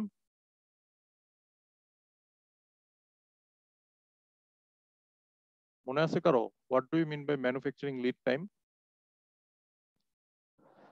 বলেছিলাম যে কোনো একটা পার্ট যখন আমি মেশিনিং স্টার্ট করব তখন সেই মেশিনিংটা স্টার্ট করার জন্য কি করতে হবে? পার্টটাকে আগে মেশিন টুলে ক্ল্যাম্প করতে হবে। সেই ক্ল্যাম্পিং থেকে আর সেটআপ থেকে শুরু করে আমার মেশিনিং কমপ্লিট হয়ে আনলোডিং পর্যন্ত যে টোটাল টাইমটা সেটাকে আমি বলছি ম্যানুফ্যাকচারিং লিড টাইম। সো একটা ফর্মুলা বলছিলাম লাস্ট ক্লাসে ম্যানুফ্যাকচারিং লিড টাইমের। Manufacturing lead time equals to কি বলছিলাম? Setup time plus machining time plus unloading time. অর্থাৎ ওয়ার্কপিসটা সেটআপ করতে কিছু টাইম দরকার, সেই টাইম প্লাস মেশিনিংটা কমপ্লিট করতে যে টাইম দরকার সেই টাইম প্লাস মেশিনিং কমপ্লিট করার পরে পার্টটা মেশিন থেকে আনলোড করতে যে টাইম, এই তিনটার সামেশন হচ্ছে আমার manufacturing lead time. So human operator use করে যদি আমি এই কাজটা করতাম তাহলে আমার ম্যানুফ্যাকচারিং লিড টাইমটা অনেক হাই হতো, যেটা রিডিউস হচ্ছে এনসি মেশিন ইউজ করার কারণে। রিডিউস পার্টস ইনভেন্টরিও রিডিউস হয়ে আসছে। লাস্ট ক্লাসে বলেছিলাম যে অটোমেশন ইউজ করলে আমরা স্মার্টলি আমার ইনভেন্টরিটাকে হ্যান্ডেল করতে পারি, যেটা হিউম্যান অপারেটর করতে পারে না। সিআইএম এ এটা আরো ডিটেলসে আলোচনা করা হবে। সো পার্টস ইনভেন্টরি রিডিউস হয় এনসি মেশিন টুল ইউজ করার ফলে। Less floor space required, human operator use করলে অনেক হিউজ অ্যামাউন্টে ফ্লোর স্পেস দরকার হতো, যেটা এনসি মেশিনিং এ দরকার হচ্ছে না। অপারেটর স্কিল লেভেল রিকোয়ারমেন্টস আর রিডিউসড। সো অপারেটর দেখা যাচ্ছে যে ম্যানুয়াল মেশিনিং এর ক্ষেত্রে অপারেটরের স্কিল যদি হাই না হয় তাহলে মেশিনিংটা অ্যাকমপ্লিশ করা পসিবল হয় না, বাট সিএনসি মেশিনিং এ কিন্তু এই জিনিসটা দরকার হয় না। আমার যেহেতু মেশিনই টোটাল প্রসেসটা এক্সিকিউট করছে সো অপারেটর স্কিল লেভেল অত হাই না হলেও চলে, জাস্ট প্রোগ্রামিং এক্সিকিউট করার জন্য তার যতটুকু নলেজ দরকার ততটুকু নলেজ ওর স্কিল হলেই তার প্রোগ্রামিংটা এক্সিকিউট হয়।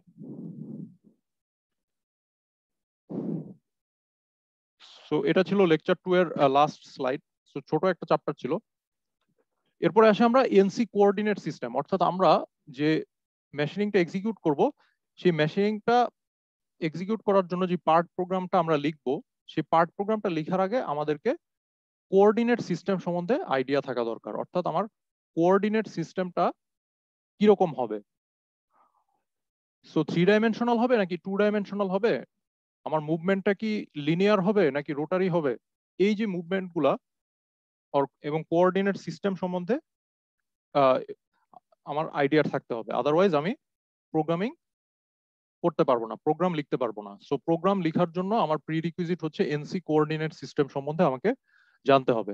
দেয়ার আর 2 axis systems used in NC, one for flat and prismatic work parts and the other for rotational parts.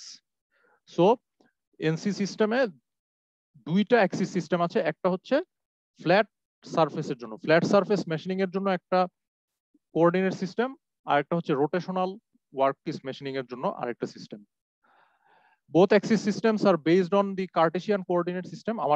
আমাদের যে কার্টেসিয়ান কোঅর্ডিনেট সিস্টেম আছে XYZ কোঅর্ডিনেট সিস্টেম, এই rotational work part and prismatic work part দুইটা coordinate system measure করার জন্য এই Cartesian coordinate সিস্টেমটা use করা হয়। দি Axis system for flat and prismatic parts consists of 3 linear access.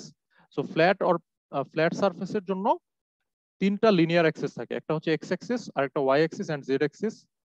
In the Cartesian coordinate system plus 3 rotational axes. So এই যে linear movement plus এই x, y and z axis বরাবর যে rotational movement, এই rotational movement গুলোকে বলা হচ্ছে a, b and c. So xyz linear movement plus a, b, c rotational movement, এই টোটাল মুভমেন্ট গুলোকে এই ফিগারে দেখানো হয়েছে। সো এখানে ফিগার এ তে যদি আমরা খেয়াল করি তাহলে এখানে একটা প্রিজমেটিক ওয়ার্ক পার্ট আছে। সো এই প্রিজমেটিক ওয়ার্ক পার্টের অ্যাক্সিস গুলো এখানে দেখানো আছে।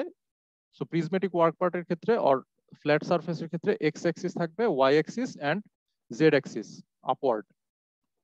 So upward z Axis is positive, downward z Axis is negative.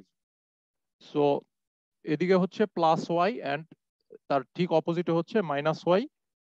So right সাইডে হচ্ছে প্লাস এক্স এন্ড ঠিক তার অপোজিটে হচ্ছে মাইনাস এক্স, এবং এক্স অ্যাক্সিস বরাবর যে ক্লকওয়াইজ রোটেশন সেটাকে বলছি আমরা প্লাস এ, ওয়াই অ্যাক্সিস বরাবর যে clockwise rotation plus B and Z Axis বরাবর যে ক্লকওয়াইজ রোটেশন প্লাস সি।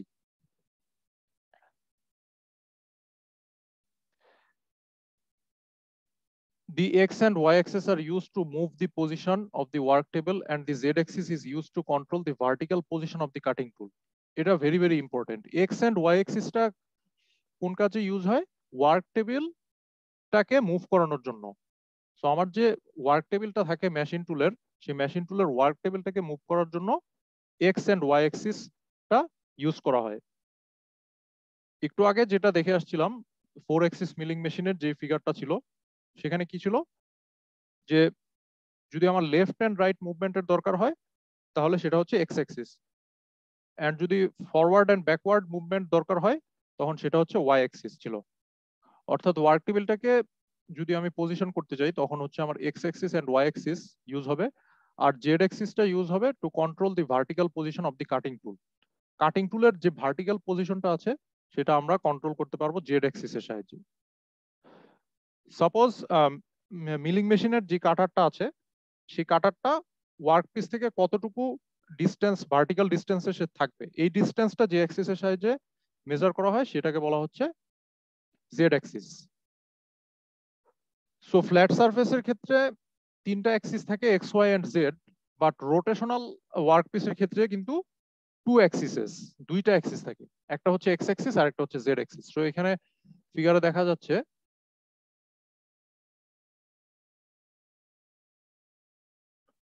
যে একদম সেন্টার লাইন বরাবর ভার্টিক্যাল যে অ্যাক্সিসটা আছে সেটাকে আমরা বলছি জেড অ্যাক্সিস, এন্ড রেডিয়াস বরাবর রাইটে যে অ্যাক্সিসটা আছে সেটাকে আমরা বলছি x Axis. So plus x and negative x and plus Z and negative Z. So rotational work পার্টের জন্য অ্যাক্সিস কয়টা হবে? দুইটা, x Axis and Z Axis. So যখনই আমরা রোটেশনাল ওয়ার্ক পিস মেশিনিং এর কথা চিন্তা করব তখন আমাদের কোন কোঅর্ডিনেট সিস্টেমটা ইউজ হবে? Coordinate system for rotational work.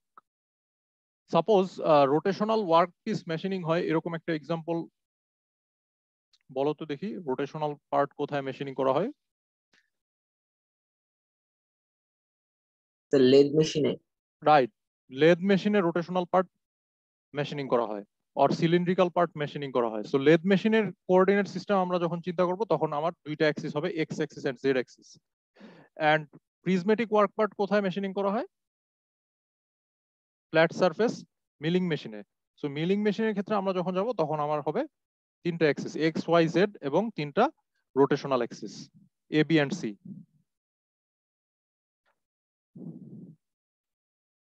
The ABC rotational axis specify angular positions about the XYZ axis respectively. ABC axis গুলা XYZ axis বরাবর rotational axis কে specify করে।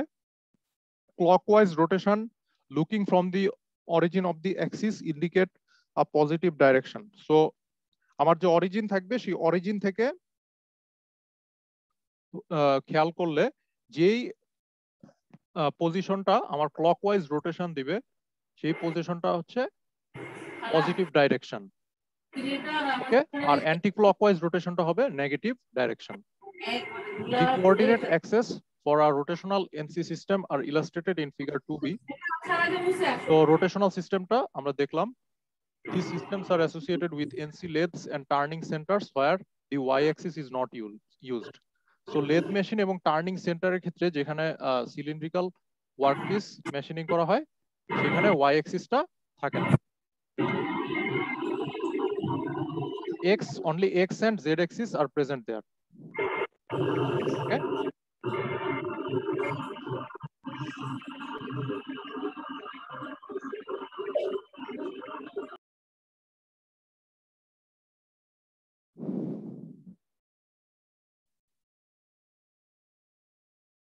এরপরে রাইট হ্যান্ড রুল সিস্টেমের সাহায্যে কিভাবে আমরা অ্যাক্সিসটাকে ডিফাইন করি এটা এখানে বলা আছে। সো থাম্ব রুলের মতো অনেকটা, এখানে ফিগারে হ্যান্ডটাকে যেভাবে ওরিয়েন্ট করা আছে এইভাবে যদি আমরা ওরিয়েন্ট করি তাহলে আমার যে বৃদ্ধাঙ্গুলটা থাকবে সেই বৃদ্ধাঙ্গুল বরাবর হচ্ছে আমার positive x Axis, and next যে ফিঙ্গারটা থাকবে সেই ফিঙ্গারের আপওয়ার্ড বরাবর হচ্ছে positive Y, and then middle ফিঙ্গারের left বরাবর হচ্ছে পজিটিভ জেড। সো এভাবে আমরা যদি আমার হ্যান্ডটাকে ওরিয়েন্ট করি তাহলে আমার অ্যাক্সিস গুলো আমার ডিফাইন করা আরো ইজি হয়। all axes of machines are oriented in orthogonal coordinate system. Orthogonal coordinate সিস্টেমে এই অ্যাক্সিস গুলো ওরিয়েন্ট করা থাকে, x Y Z for translational and ABC for rotational. So x Y Z হচ্ছে ট্রান্সলেশনাল মানে কি, লিনিয়ার মুভমেন্টের জন্য আমরা x Y Z Axis use করব, এবং রোটেশনাল মুভমেন্টের জন্য আমরা এবিসি ইউজ করব। Orthogonal coordinate system, what do you mean by orthogonal coordinate system?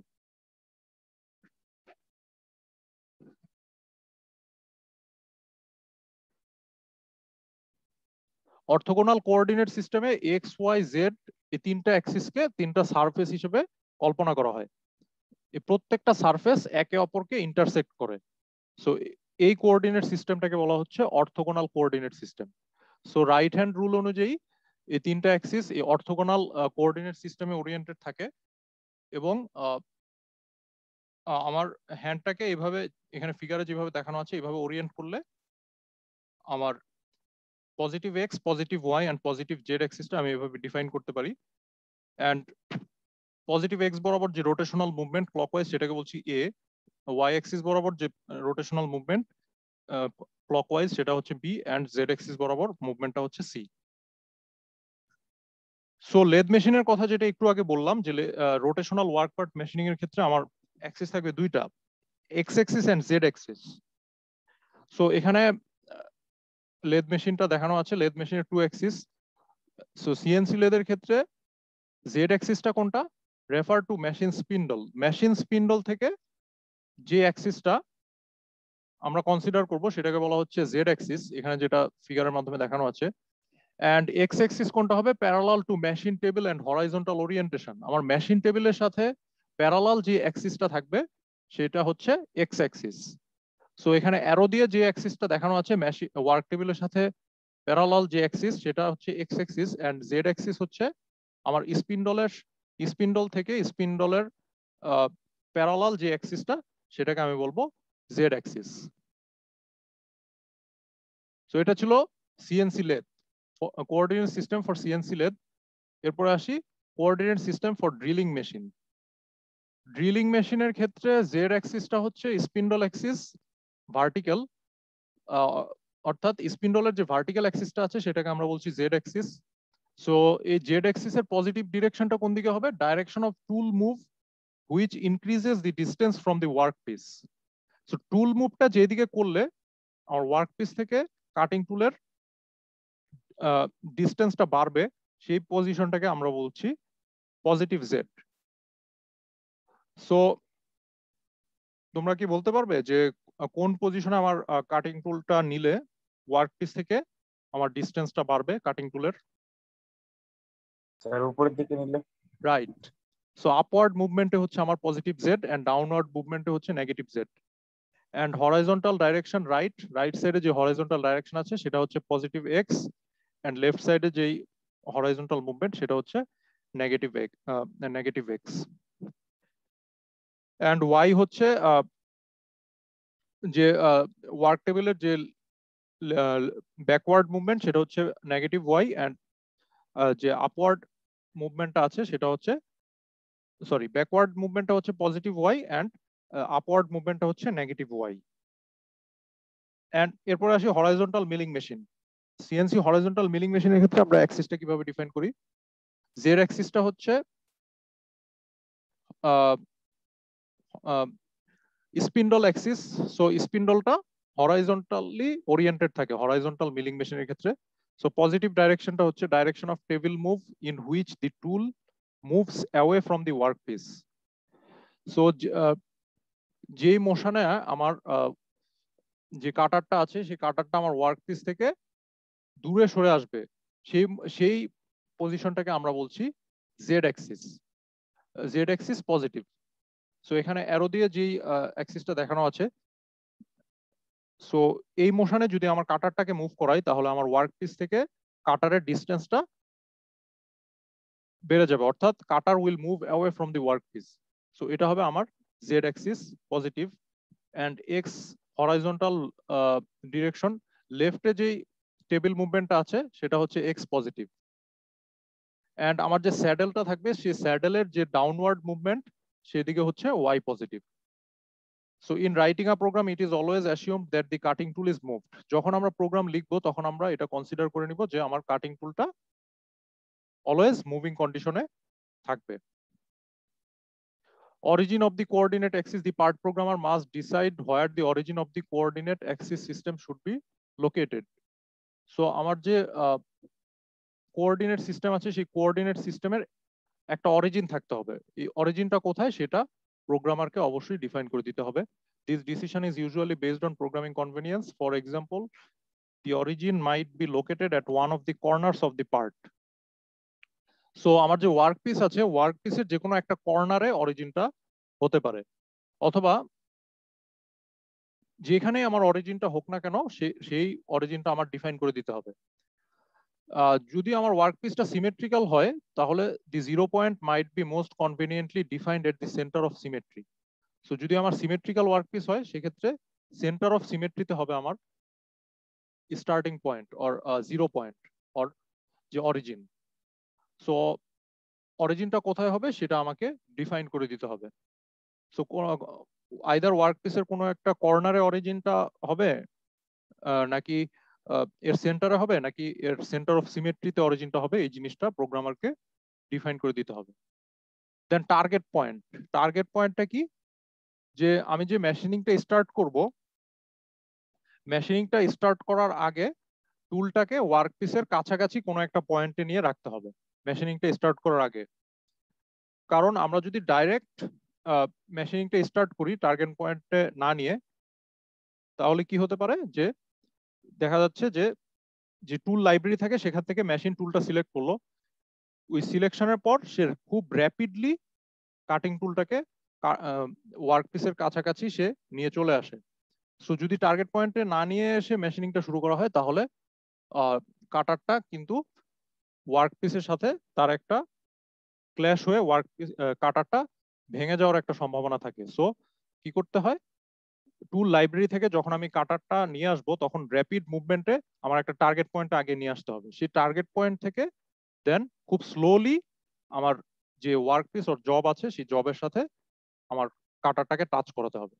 So এই যে টার্গেট পয়েন্ট, কোন টার্গেট পয়েন্টে এনে আমি কাটিং টুলটা আর কাটারটা রাখতে যাচ্ছি, এই টার্গেট পয়েন্টের কোঅর্ডিনেটটা আমাকে ডিফাইন করতে হবে। সো টার্গেট পয়েন্টের একটা এক্সাম্পল যদি দেই, এখানে ছিল যে কাটিং টুলটা মেশিনিং করার আগে আমি এই পয়েন্টে এনে রাখলাম। সো আমার টুল লাইব্রেরি থেকে এই টুল স্টার্টিং পয়েন্ট আর টার্গেট পয়েন্ট পর্যন্ত খুব র্যাপিডলি সে এখানে চলে আসবে। দেন এখান থেকে মেশিনিং স্টার্ট করবে। সো এখান থেকে যখন সে পার্টকে টাচ করবে তখন কিন্তু খুব স্লোলি সে যাবে।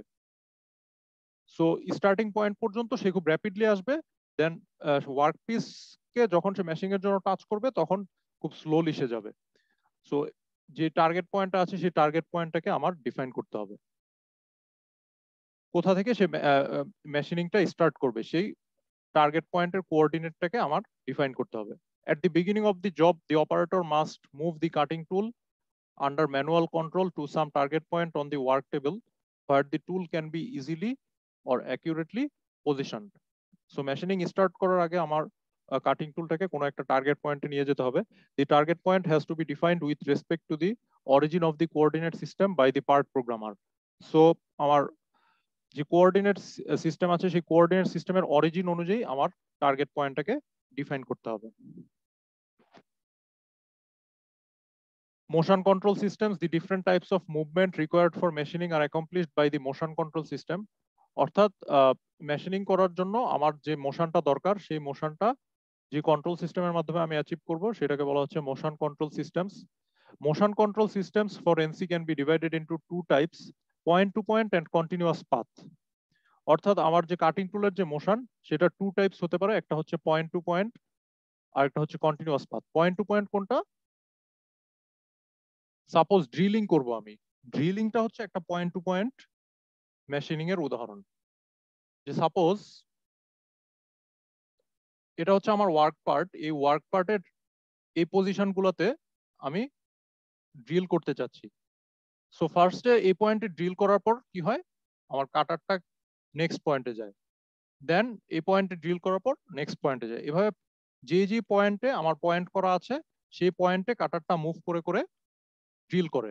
সেইভাবে পয়েন্ট টু পয়েন্ট ধরে ধরে সে যখন ড্রিলিংটা করবে এটাকে আমি বলছি পয়েন্ট টু পয়েন্ট কাটিং আর পয়েন্ট টু পয়েন্ট মোশন। আর কন্টিনিউয়াস পাথ মোশন হচ্ছে, এটা হচ্ছে পয়েন্ট টু পয়েন্ট মোশন। অর্থাৎ ফার্স্টে টার্গেট পয়েন্ট থেকে কাটারটা পয়েন্ট ওয়ানে গেল, পয়েন্ট ওয়ানে গিয়ে পয়েন্ট ওয়ানে একটা ড্রিল করলো, দেন পয়েন্ট টুতে গেল, পয়েন্ট টুতে গিয়ে আরেকটা ড্রিল করলো, দেন পয়েন্ট থ্রিতে গেল, থার্ড ড্রিলটা সে করলো। এটা হচ্ছে point two point motion and এটা হচ্ছে কন্টিনিউয়াস মোশন। এখানে দেখানো হয়েছে একটা প্রোফাইল মিলিং এর এক্সাম্পল, অর্থাৎ একটা ওয়ার্ক পার্টের চারপাশ থেকে যখন আমরা ম্যাটেরিয়ালটা রিমুভ করব তখন এটা হবে একটা কন্টিনিউয়াস পাথ মোশন, এটা হবে profile milling. So profile milling এর ক্ষেত্রে কি হচ্ছে, ওয়ার্ক পার্টটাকে মেশিনিং করার জন্য আমার কাটারটাকে কিন্তু কন্টিনিউয়াসলি একটা কন্টিনিউয়াস পাথ বরাবর মুভ করাতে হচ্ছে। সো এখানে যদি আমরা কাটিং টুলের টুল পাথটাকে খেয়াল করি তাহলে কিন্তু এই পাথটা একটা কন্টিনিউয়াস পাথ। সো কাটারটা কিন্তু কোথাও থামছে না। ড্রিলিং এর ক্ষেত্রে কি হয়, যে কাটারটা যে যে লোকেশনে ড্রিল করা দরকার সেই লোকেশনে গিয়ে থেমে ড্রিলিংটা কমপ্লিট করে, বাট কন্টিনিউয়াস পাথের ক্ষেত্রে টুলটা কন্টিনিউয়াসলি মুভ করে। So that's the difference between point two point and continuous path. Point-to-point systems move the work table to a programmed location without any consideration for the path taken to get the location. So point-to-point এর ক্ষেত্রে কোন পাথে গিয়ে সেই প্রোগ্রামটা execute করতে হবে সেই পাথটাকে সে consider করে না, অনলি পয়েন্ট গুলোকে সে কনসিডার করে। কোন কোন পয়েন্টে আমার মেশিনিংটা করতে হবে সেই পয়েন্ট গুলোকে সে কনসিডার করে। ডিফারেন্ট মোশন কন্ট্রোল সিস্টেম আমরা যদি দেখি, ফার্স্টে point two point drilling and boring এর কথা বলা আছে, দেন point two point straight line milling. So second যে ফিগারটা আছে এখানে যে মিলিংটা আমি করছি এই মিলিংটা হচ্ছে স্ট্রেট লাইন, অর্থাৎ কাটারটা একটা স্ট্রেট লাইন বরাবর মুভ করে করে আমার মিলিংটা কমপ্লিট করছে। দেন two Axis contouring with switchable plane. Third যে ফিগারটা সেটা হচ্ছে একটা টু অ্যাক্সিস কন্টুর মিলিং, অর্থাৎ যখন আমি কোনো একটা কন্টুর শেপ ক্রিয়েট করতে যাব মিলিং অপারেশনের সাহায্যে, তখন সেটা হবে আমার টু অ্যাক্সিস, অর্থাৎ এক্স অ্যাক্সিস এন্ড ওয়াই অ্যাক্সিসে যখন কাটার মুভমেন্টটা থাকবে তখন সেটা আমার two Axis contour milling. Three Axis contouring with continuous path. Then third ফিগারটা হচ্ছে যে আমি যদি কোনো একটা 3D শেপ ক্রিয়েট করতে চাই মিলিং অপারেশনের জন্য, x Y and Z Axis বরাবর আমার কাটারটাকে মুভ করানো দরকার। সো সেই ক্ষেত্রে আমার কন্টুরটা ক্রিয়েট করার জন্য আমার three Axis movement of the cutting টুল দরকার। সো সেই ক্ষেত্রে আমার সেটা হবে three Axis contouring continuous path. So second, third and fourth যে ফিগারটা আছে এই তিনটা ফিগার হচ্ছে কন্টিনিউয়াস পাথ মেশিনিং এর এক্সাম্পল, এন্ড ফার্স্ট যেই ফিগারটা আছে সেটা হচ্ছে পয়েন্ট টু পয়েন্ট মেশিনিং এর example. Point two point system, so এখানে ফিগার 3 এই ফিগারটাতে পয়েন্ট টু পয়েন্ট ড্রিলিং এর কথা বলা আছে। Point two point positioning control in NC at each XY position table movement stops to perform the whole drilling operation.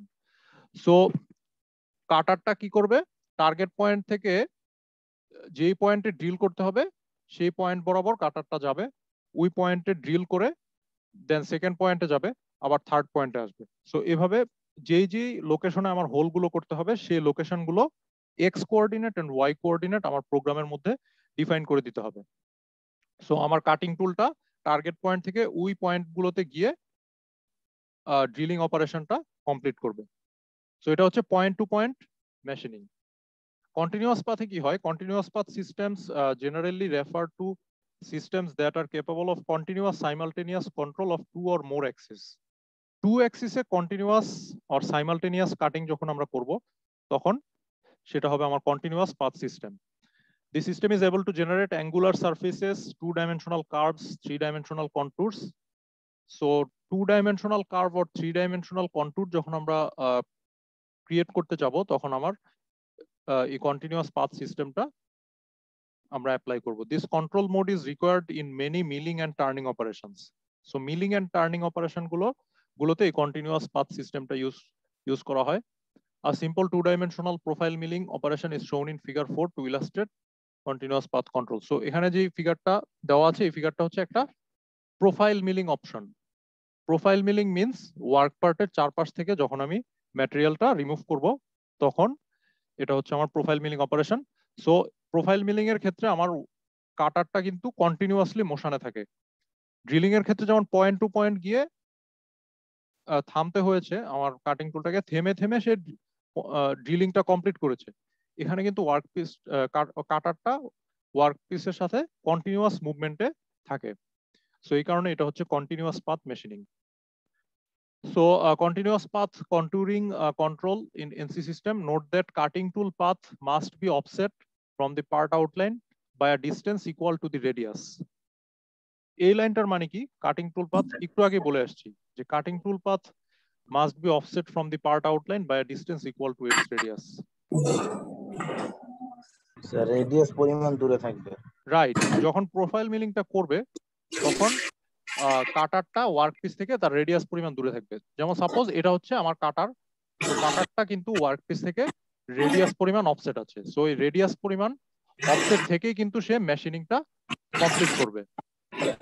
So এটা যখন আমরা next ক্লাসে অর্থাৎ পরের ক্লাসে যখন আমরা পার্ট প্রোগ্রাম লিখবো তখন আমরা দেখবো যে যখন আমরা প্রোগ্রাম লিখবো তখন প্রোগ্রামের মধ্যে আমার ইন্ডিকেট করে দিতে হবে যেন কাটারটা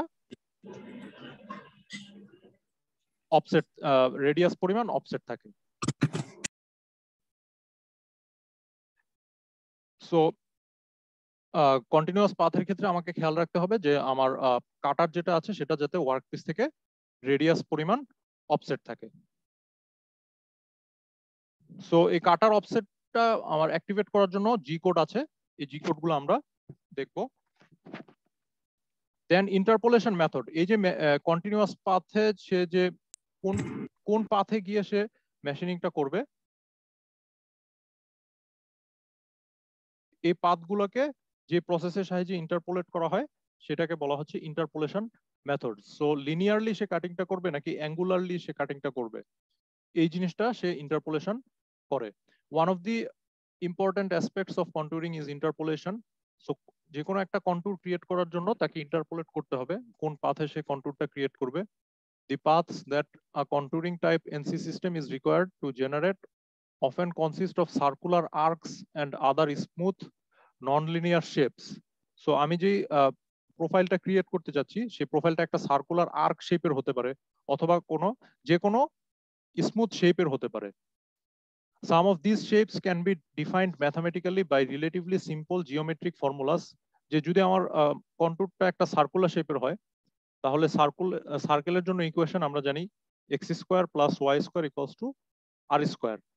সো এই ইকুয়েশনের সাহায্যে আমরা ইন্টারপোলেশনটা করতে পারি, যেখানে এক্স এন্ড ওয়াই কোঅর্ডিনেটটা কত 0 0, অর্থাৎ সার্কেলের যে সেন্টার আছে সেন্টারটা হচ্ছে 0 0 এবং রেডিয়াসটা হচ্ছে আর। Others can not be mathematically defined except by approximation. So circular ছাড়া অন্যান্য শেপ কিন্তু আমাকে অ্যাপ্রক্সিমেট করে নিতে হয়। সে ইন্টারপোলেট ডাইরেক্টলি সে অ্যাসিউম করতে পারে না।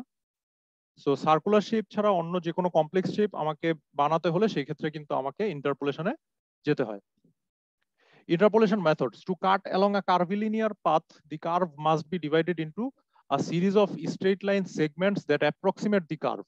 So যে কার্ভ বরাবর সে কাটিংটা করবে সেই কার্ভটাকে ক্ষুদ্র ক্ষুদ্র কিছু লাইনে বিভক্ত করা হয়। এই ক্ষুদ্র ক্ষুদ্র লাইনগুলো যোগ করে আমার কার্ভটা ক্রিয়েট করতে হবে। সো যে কার্ভ বরাবর আমি কাটিংটা করব সেই কার্ভটাকে আমি ক্ষুদ্র ক্ষুদ্র কিছু লাইনে বিভক্ত করে নিব। The tool is commanded to machine each line segment. So প্রত্যেকটা লাইন বরাবর আমার টুলটা মুভ করবে। সো প্রত্যেকটা লাইন বরাবর টুলটা মুভ করে লাস্ট লাইন পর্যন্ত যখন সে যাবে তখন আমার টোটাল কার্ভটা মেশিনিং কমপ্লিট হবে। Line segment in succession so that the machined surface closely matches the desired shape. So line segment গুলো যখন সে মেশিনিং করে করে যাবে তখন ফাইনাল যে পার্টটা প্রডিউস হবে সেই ফাইনাল পার্টটা আমার যে কার্ভটাকে মেশিনিং করার দরকার ছিল সেই কার্ভের শেপে হবে। The maximum error between the nominal or desired surface and the actual machined surface can be controlled by the lengths of the individual line segments. So আমার নমিনাল যে সারফেস আছে আর যে সারফেসটা আমার ডিজায়ার্ড ছিল সেই সারফেসটার সাথে অ্যাকচুয়াল মেশিন সারফেসের যেই এরর সেই এররটাকে আমরা কন্ট্রোল করতে পারি কিভাবে, length of the individual line. প্রত্যেকটা লাইন আমি যে কনসিডার করলাম এই প্রত্যেকটা লাইনের লেন্থটাকে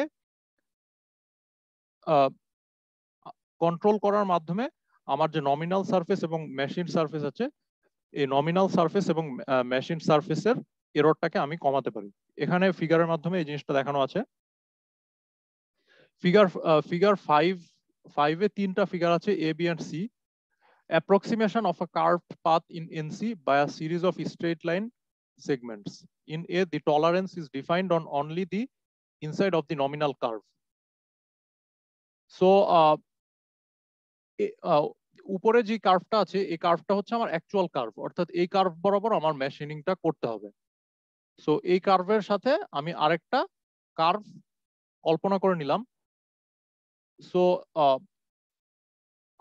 আমার যে অ্যাকচুয়াল মেশিন সারফেস সেই অ্যাকচুয়াল মেশিন সারফেসের সাথে আমার যে অ্যাকচুয়াল কার্ভ আছে সেই কার্ভের যে টলারেন্স সেটাকে আমি বলছি ইনসাইড টলারেন্স। এক্ষেত্রে আমি কার্ভের ইনসাইডে আমার যে ইন্টারপোলেশন সেই ইন্টারপোলেশনটা করলাম, এটাকে বলা হচ্ছে ইনসাইড টলারেন্স। টলারেন্স তোমরা 3-1 এ পড়ে আসছো মেজারমেন্টে। কেউ বলো তো what do you mean by tolerance?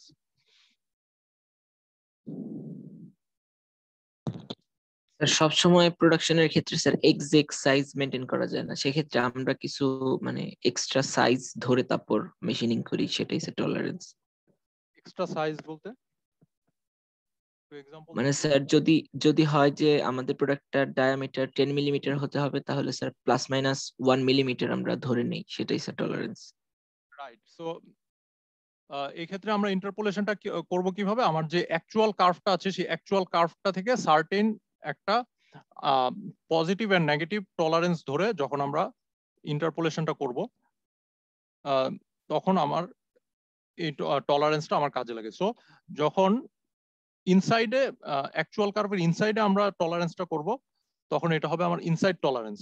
So আমার অ্যাকচুয়াল কার্ভ এন্ড যে কার্ভটা আমি কনসিডার করলাম এই কার্ভ দুইটাকে এই কার্ভ দুইটার ট্যানজেন্ট বরাবর আমি কিছু লাইন ড্র করব। সো এই লাইনগুলো বরাবর আমার কাটারটাকে আমি মুভ করাবো। সো এখানে যে লিনিয়ার লাইনগুলো আমরা দেখতে পাচ্ছি, লিনিয়ার লাইনগুলো বরাবর যদি আমার কাটারটাকে মুভ করাই তাহলে কিন্তু মোটামুটি আমার এই সার্কুলার শেপের পাথটা কিন্তু আমি জেনারেট করতে পারি। সো এভাবে কোনো একটা সার্কুলার কার্ভকে আমি লাইন সেগমেন্টের মাধ্যমে অ্যাপ্রক্সিমেট করছি, এটাকে বলা হচ্ছে ইন্টারপোলেশন। সো এই ক্ষেত্রে টলারেন্সটা হচ্ছে আমার অ্যাকচুয়াল কার্ভের ইনসাইডে, এই কারণে এটাকে বলা হচ্ছে inside tolerance. The tolerance is defined on only the inside of the nominal curve. R B ফিগারে যে টলারেন্সটা আছে, দি tolerance is defined on only the outside of the desired curve. So B ফিগারের যে টলারেন্সটা আছে সেটা হচ্ছে যে কার্ভটা অ্যাকচুয়াল কার্ভ আছে সেই actual কার্ভের আউটসাইডে আমি অ্যাপ্রক্সিমেশনটা করছি। সো এটা হচ্ছে আমার আউটসাইড টলারেন্স। এবং ফিগার সি তে inside and outside both tolerance. So inside and outside both সাইডে আমি অ্যাপ্রক্সিমেশনটা করছি, এই কারণে এটাকে বলা হচ্ছে both inside and outside tolerance.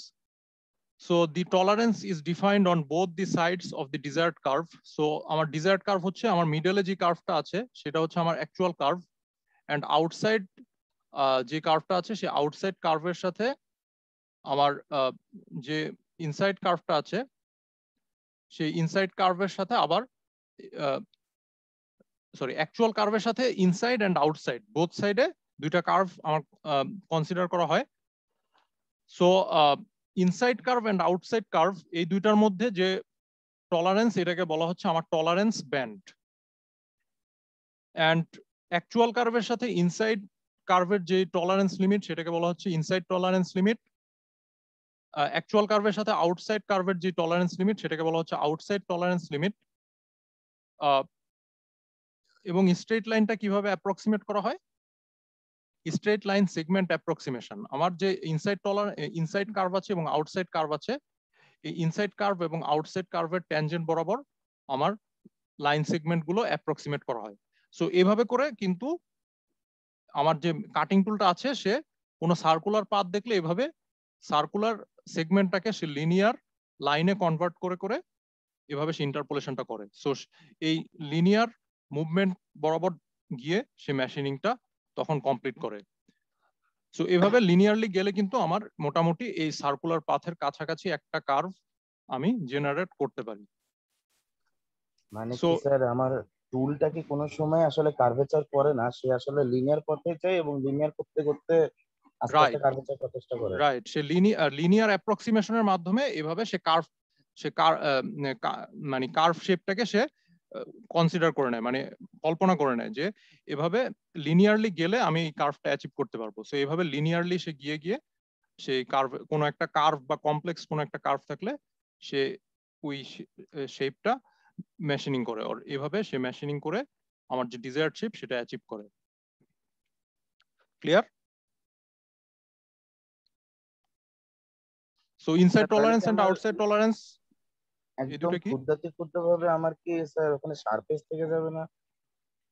শার্পেজ, হ্যাঁ, কিছু এরর থাকবে। সেই কিছু এররটাকে আমি মিনিমাইজ করতে পারি হচ্ছে আমার যে টলারেন্স লিমিটটা আছে টলারেন্স লিমিটটা আমার যত কম হবে আমার সামঞ্জস্য করে। হ্যাঁ, যদি কোনো শার্পেজ থেকেও যায় এরপর তাহলে সেটা গ্রাইন্ডিং করে কমানো হয়। সো আমার টলারেন্স লিমিটটা আমার কমাতে হবে। সো টলারেন্স লিমিটটা কিভাবে কমানো হয় এটা নেক্সট লেকচার 5-6 এর দিকে এটা ডিসকাস করা হবে। সো আমার টলারেন্স লিমিটটা যত কমাতে পারবো তত আমার অ্যাকচুয়াল কার্ভ এবং ডিজায়ার্ড কার্ভের অ্যাকচুয়াল কার্ভ এবং অ্যাপ্রক্সিমেটেড কার্ভের মধ্যে ডিসটেন্সটা তত কমে আসবে এবং আমার মেশিনিংটাও তত স্মুথ হবে। সো এই ইন্টারপোলেশন গুলো আমরা ইউজ করি, linear interpolation use, circular interpolation. So linear মুভমেন্টের জন্য আমরা লিনিয়ার ইন্টারপোলেশন করে থাকি, দেন সার্কুলার মুভমেন্টের জন্য সার্কুলার ইন্টারপোলেশন। কোনো হেলিক্স শেপের কোনো শেপ থাকলে দেন হেলিক্যাল ইন্টারপোলেশন করি, parabolic interpolation and cubic interpolation. Linear ইন্টারপোলেশনটা কি? This is the most basic and is used when a straight line path to be generated in continuous path NC। যখন numerical কন্ট্রোলের সাহায্যে কোনো continuous path generate করব তখন আমরা linear ইন্টারপোলেশনটা use করি। 2 axis and 3 axis linear interpolation routines are sometimes distinguished in practice but conceptually are the same. So 2 axis and 3 axis এর ক্ষেত্রে আমরা সেম লিনিয়ার ইন্টারপোলেশনটা ইউজ করে থাকি। The programmer specifies the starting point and end points of the straight line and the feed rate to be used along the straight line. So programmer কোন কোন জিনিসটা define করে দেয়? যে লাইন বরাবর সে মেশিনিংটা করবে সে লাইনের স্টার্টিং পয়েন্ট এবং এন্ড পয়েন্টের যে কোঅর্ডিনেটটা আছে সেই কোঅর্ডিনেটটাকে সে ডিফাইন করে দেয় এবং কোন ফিড রেটে সে এই মেশিনিংটা এই স্ট্রেট লাইন বরাবর অ্যাচিভ করবে সেই ফিড রেটটা সে ডিফাইন করে দেয়। The interpolator computes the feed rates for each of the two or three axes to achieve the specified feed rate. So interpolator যেটা থাকে সেই ইন্টারপোলেটরটা যে ফিড রেটটা আমার দরকার মেশিনিংটা অ্যাচিভ করার জন্য সেই ফিড রেটটা সে ক্যালকুলেট করে। Circular interpolation, this method permits programming of a circular arc by specifying the following parameters. So circular interpolation এর ক্ষেত্রে আমরা কি কি প্যারামিটার দরকার হয় আমাদের? Preparatory command G02 or G03, অর্থাৎ আমার প্রোগ্রামের মধ্যে একটা জি কোড দরকার হয় যেটা যে প্রোগ্রামটাকে আমরা বলছি G02 or G03. So G02 and G03 এই দুইটাই হচ্ছে সার্কুলার ইন্টারপোলেশনের জন্য, আর G01 হচ্ছে লিনিয়ার ইন্টারপোলেশনের জন্য। এখানে দেখানো আছে G01 is for linear interpolation or feed rate যেটা আছে সেটা হচ্ছে লিনিয়ার ইন্টারপোলেশনের জন্য আমরা G01 ইউজ করব, and G02 and G03 circular ইন্টারপোলেশনের জন্য ইউজ করব।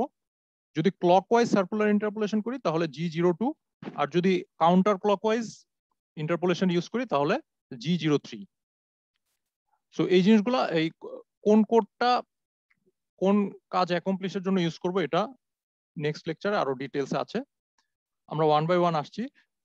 The plane in which the interpolation is to be done by specifying a preparatory command, কোন প্লেনে এই সার্কুলার ইন্টারপোলেশনটা করব সেই প্লেনটাকে ডিফাইন করতে হবে। So G17, G18 or G19, G17, G18 or G19 আমি XY প্লেনে আমার ইন্টারপোলেশনটা করব নাকি XZ প্লেনে করব নাকি YZ প্লেনে করব এই জিনিসটা আমার ডিফাইন করে দিতে হবে। সো G17 হচ্ছে XY plane in milling, G18 হচ্ছে XZ plane in milling and G19 হচ্ছে YZ plane in milling. So কোন প্লেনে ইন্টারপোলেশনটা করব সেই প্লেনটাকে ডিফাইন করে দিতে হবে। The coordinates of the end point with respect to a starting point where the tool is currently located, end point এর কোঅর্ডিনেটটাকে define করে দিতে হবে, অর্থাৎ কোথায় গিয়ে মেশিনিংটা শেষ হবে। সো সেই এন্ড পয়েন্টটাকে আমার ডিফাইন করে দিতে হবে। এন্ড পয়েন্টটাকে আমি কিভাবে ডিফাইন করতে পারি? আইদার আমার যে রেডিয়াস যে সার্কেলটা আছে যে সার্কেল বরাবর আমি মেশিনিংটা করব সেই সার্কেলের রেডিয়াসটা আমাকে ডিফাইন করতে হবে, অথবা সেই সার্কুলার আর্কের সেন্টারটাকে আমার ডিফাইন করতে হবে।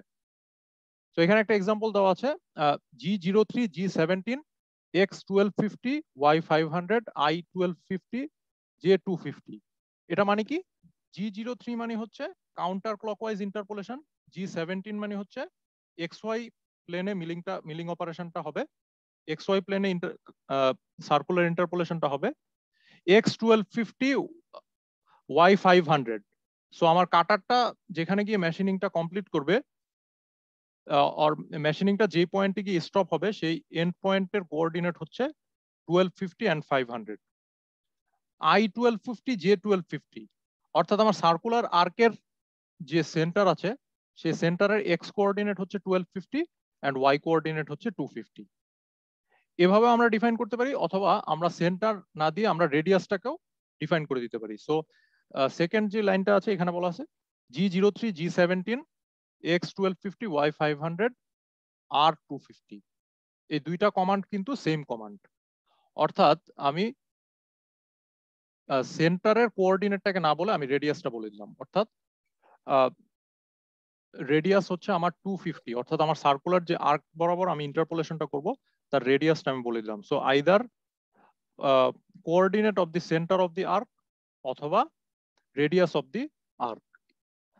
অরিজিন অফ দি মুভ ছিল আমি যেই অরিজিন থেকে আমার কাটারটাকে মুভ করিয়েছিলাম সেই অরিজিনের কোঅর্ডিনেট ছিল 1500, x Axis 1500 and Y Axis 250।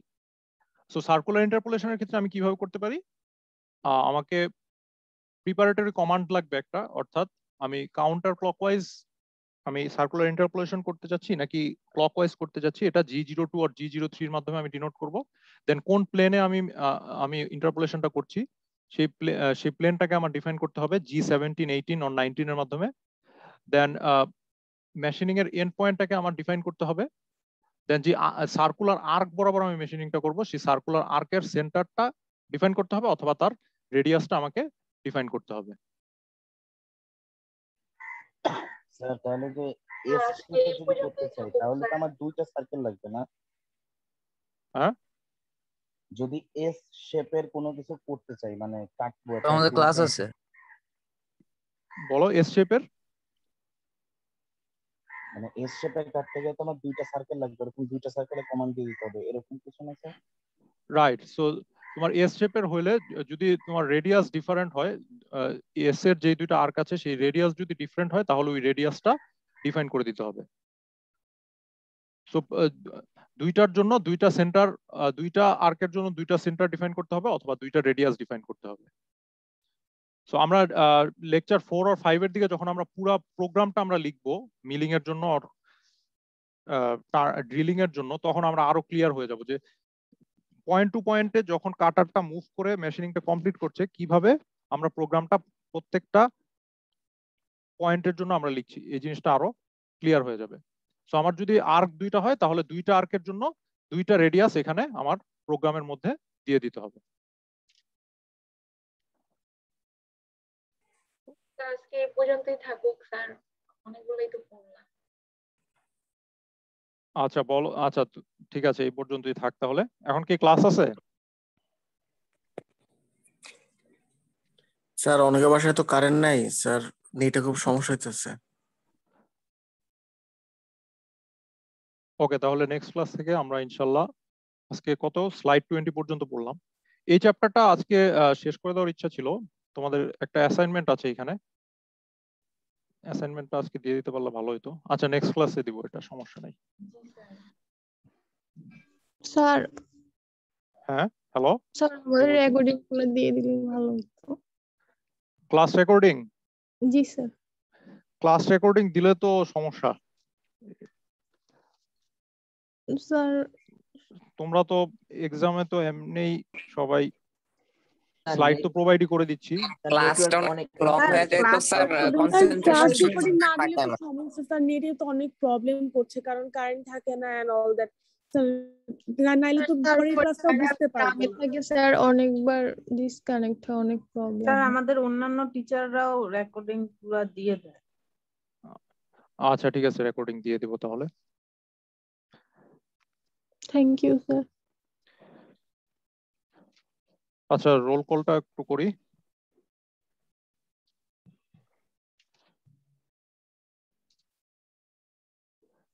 তাহলে আজকে যতটুকু পড়ালাম এতটুকুর সামারি কেউ একজন বলো দেখি।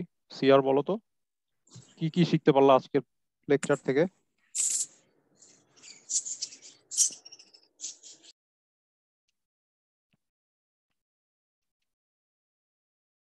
সার্কুলার ইন্টারপোলেশনটা কিভাবে অ্যাচিভ করা হয় বলো তো?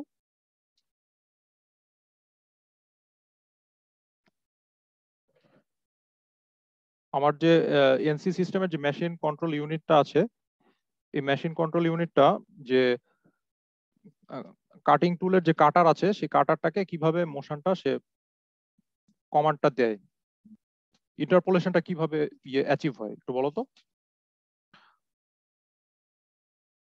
যদি কোনো আর্ক থাকে, কোনো সার্কুলার আর্ক থাকে, তাহলে কি সার্কুলার আর্ক বরাবর সে যায় নাকি কিভাবে যায়?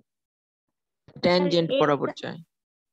রাইট, ট্যানজেন্ট বরাবর কি কল্পনা করে সে, মানে ট্যানজেন্ট বরাবর সে কি আরেকটা সার্কেল কল্পনা করে নাকি স্ট্রেট লাইন কল্পনা করে, কি কল্পনা করে? স্যার সার্কেল কল্পনা করে স্যার, একটা ইনসাইড সার্কেল অথবা আউটসাইড স্ট্রেট সার্কেল। লাইন বরাবর যায় সার্কেলটাকে, একটা ইনসাইড সার্কেল অথবা আউটসাইড সার্কেল কল্পনা করে, দেন কি করে এই দুইটা সার্কেলের ট্যানজেন্ট বরাবর একটা লাইন সে ড্র করে ফেলে, সেই লাইন বরাবর তখন সে মেশিনিংটা করে। সো যে গ্যাপটা থাকে লাইন এন্ড সার্কেলের মধ্যে, সেই গ্যাপটা কিভাবে রিডিউস করা হয়? আবার সার্কেল স্যার কল্পনা করে স্যার আবার। The more circle you draw, the more the gap between the actual line and the outside circle is reduced. So এটা আরো সামনে যখন লেকচার 6 and 7 এর দিকে আমরা যাব তখন ওইখানে আরো ডিটেইলস আছে। আর কি কি শিখলাম আমরা আজকে? কোঅর্ডিনেট সিস্টেমে প্রিজমেটিক ওয়ার্ক পার্টের জন্য কয়টা অ্যাক্সিস থাকে? 3টা। কি কি? X Y Z. X Y Z. আর রোটেশনালের ক্ষেত্রে এবিসি। এটা তো মানে ইয়ার এক্স ওয়াই জেড বরাবর রোটেশনাল প্রিজমেটিং এর জন্য। আর রোটেশনাল ওয়ার্ক পার্টের জন্য কয়টা অ্যাক্সিস? 2টা স্যার। 2টা কি কি? X Z. X Z, right. So এই জিনিসগুলো মনে রাখতে হবে যখন আমরা প্রোগ্রাম লিখতে যাব তখন। কিন্তু এটা কনফিউশন হবে যে লেদের জন্য যখন প্রোগ্রাম লিখবো তখন এক্স আর জেড থাকবে, কোনো ওয়াই থাকবে না। আর যখন মিলিং এর জন্য প্রোগ্রাম লিখবো তখন এক্স ওয়াই জেড তিনটাই থাকবে। সো তখন কিন্তু বলা যাবে না যে স্যার এখানে জেড নাই কেন, লেদের প্রোগ্রাম লেখার সময় কোনো ওয়াই নাই কেন। ওকে, সো যে লেদের ক্ষেত্রে এক্স এক্সিস কোনটা আর জেড এক্সিস কোনটা? স্পিন্ডল হলো জেড এক্সিস আর এক্স এক্সিস স্যার টেবিল। স্পিন্ডলের যে অ্যাক্সিস সেটা হচ্ছে জেড এক্সিস। Z axis. আর এক্স এক্সিস ওয়ার্ক টেবিলের প্যারালাল যে অ্যাক্সিস সেটাকে আমরা বলছি এক্স এক্সিস। আর ড্রিলিং এর ক্ষেত্রে স্যার জেড এক্সিস ও স্পিন্ডল। জেড এক্সিস পজিটিভ কোন দিকে? উপরের দিকে। উপরের দিকে কোনো কথা নেই, এমনও তো হতে পারে যে নিচের দিকে গেলে আমার ওয়ার্ক পার্ট থেকে আমার টুলের ডিসটেন্স বেড়ে যাচ্ছে, সেক্ষেত্রে তো নিচের দিকে থেকে যত ডিসটেন্স বাড়বে স্যার। রাইট। সো নিচের দিকে উপরের দিকে এটা কোনো কথা না, আমাকে বলতে হবে যে যেই মুভমেন্টে গেলে ওয়ার্ক পিস থেকে স্পিন্ডলের ডিসটেন্স বাড়বে সেটা হচ্ছে আমার পজিটিভ জেড। সো আমার যদি স্পিন্ডলটা নিচের দিকে থাকে তাহলে কিন্তু সেক্ষেত্রে জেড মাইনাস জেড কিন্তু পজিটিভ হবে নিচের দিকে। ওকে, সো যেই পজিশনে গেলে ওয়ার্ক পিস থেকে স্পিন্ডলের ডিসটেন্স বাড়বে সেটা হবে জেড। এন্ড এক্স হরাইজন্টাল রাইটে হচ্ছে এক্স পজিটিভ। মিলিং এর ক্ষেত্রে কি?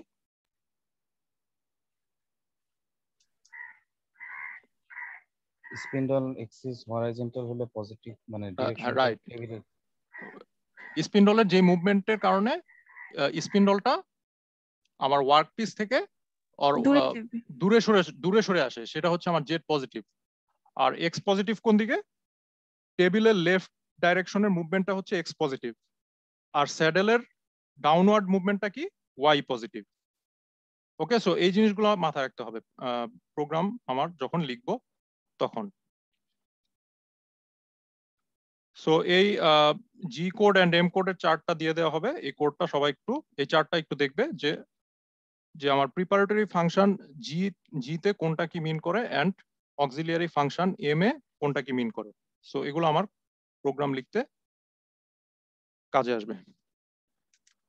ওকে, respond two roll call please. Roll number 1।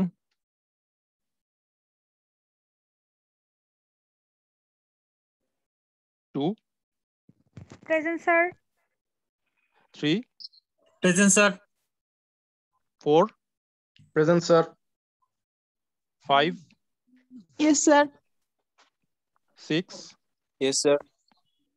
7 present sir. 8 yes sir. 9 Yes, sir. 10 Yes, sir. 11, Present, sir. 12, 13, Present, sir. 15, Yes, sir. 16, Yes, sir. 17, 18, Yes, sir. Sir, 17. Present, 17, sir. 18. 18, 19, Sir, 17 কি present হয়েছে? হ্যাঁ হ্যাঁ হয়েছে। 18 আছে? জি sir. 17, 18, then 19, 19, 9, 20, sir 19 ও আছে sir. 19 কে? Sir ও কথা বলছে কিন্তু শোনা যাচ্ছে না। ওকে। 20, 21, স্যার 22, ওর কারেন্ট চলে গিয়েছে 21 এর। 22, 23, Yes, sir. 24, Yes, sir. 5, Yes, sir. 6, 7, 26 এর মাইক্রোফোন নষ্ট sir. 26। 26, 27, Yes, sir. 8, Yes, sir. 9, Present, sir. 30, Present, sir. 32, Present, sir. 30 কে আর 32 কে? স্যার আমি 32। আর 32, 30 কে? স্যার আমি। ওকে। 33, Present, sir. 35, Yes, sir. 36, Present, sir. 7, Present, sir. 38, sir 38 Present, sir. ছিল। 38, sir 38 ছিল। Sir 37। 37, 38 কে? Sir 38 ছিল but or 38 current কে? চলে গেছে। বুঝলাম না কি? স্যার 38 ছিল বাট ওর কারেন্ট চলে গেছে, ইলেকট্রিসিটি নাই স্যার। ও 39, Present, sir. 41, Yes, sir. 2, 3, Yes, sir.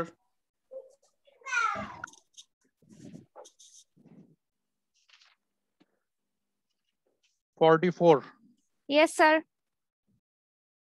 45, Yes, sir. 47, 49, 50, 51, 50. 50, 51. Yes, sir. 51, Sir, 51. চলে গেছে স্যার। 49 এর কারেন্ট Yes, চলে sir. গেছে। 51. 51, 52, Yes, sir. 53, Sir, 42, sir. 53 আছে? আচ্ছা যারা মিস গেছো তারা একটু লাস্টে বলো। 53 53, 56, Yes, sir. 8, Yes, sir. 9, Yes, sir. 60, Present, sir. 61, sir 61 এর নেট চলে গেছে sir. 62, Yes, sir. 3, Present, sir. 4, Yes, sir. 66, Yes, sir. 68, Sir, 68 এর কারেন্ট চলে গেছে sir. 69, Yes, sir. 71, Yes, sir. 72, Yes, sir. 73, Yes, sir. 74, Yes, sir. 5, Yes, sir. 77, Yes, sir. 78, Present, sir. 80, 81, Yes, sir. 82, Yes, sir. 83, Yes, sir. 4, Yes, sir. 5, Yes, sir. 87, 88, Yes, sir. 88, 89, 87 present. Sir 90 sir. 87 দেওয়া হয়েছে, 88 নাই, 90, হ্যাঁ 90, yes sir. 91, Present, sir. 93, 94. Yes, sir. 95. Yes, sir.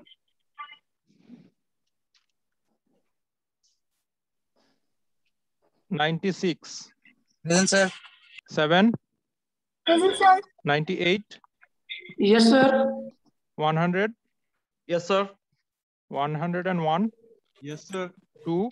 Yes, sir. 3. Present, sir. 5. Yes, sir. 6. Yes, sir. 7. Yes, sir. 8.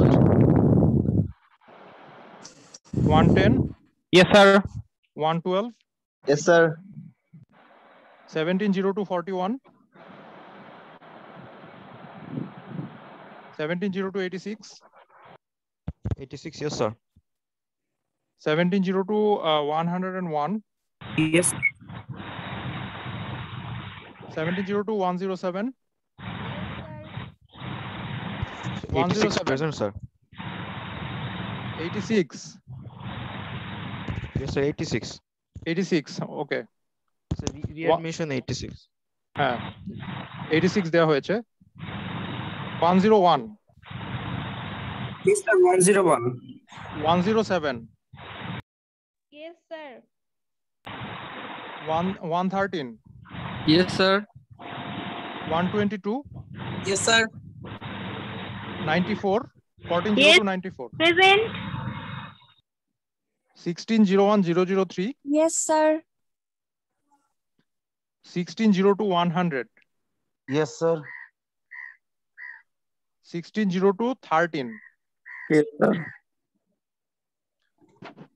কে কে বাদ পড়ছো বলো তো Regular Regular 12. Regular 12 Regular Regular 22. 93. Current চলে গেছে। রেগুলার 12 তারপরে Regular 22. Regular Regular 22 So Then? 42.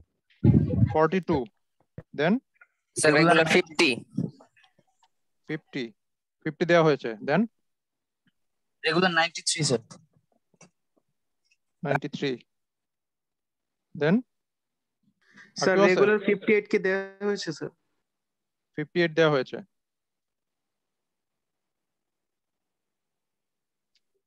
96 কে 96 চ্যাট বক্সে লিখছে 96 টা কে স্যার আমি লিখছিলাম স্যার, আমার তখন ফোন মানে কারেন্ট চলে গেছিল স্যার, মানে ফোন অফ হয়ে যাচ্ছিল তাই আগে লিখছিলাম। Okay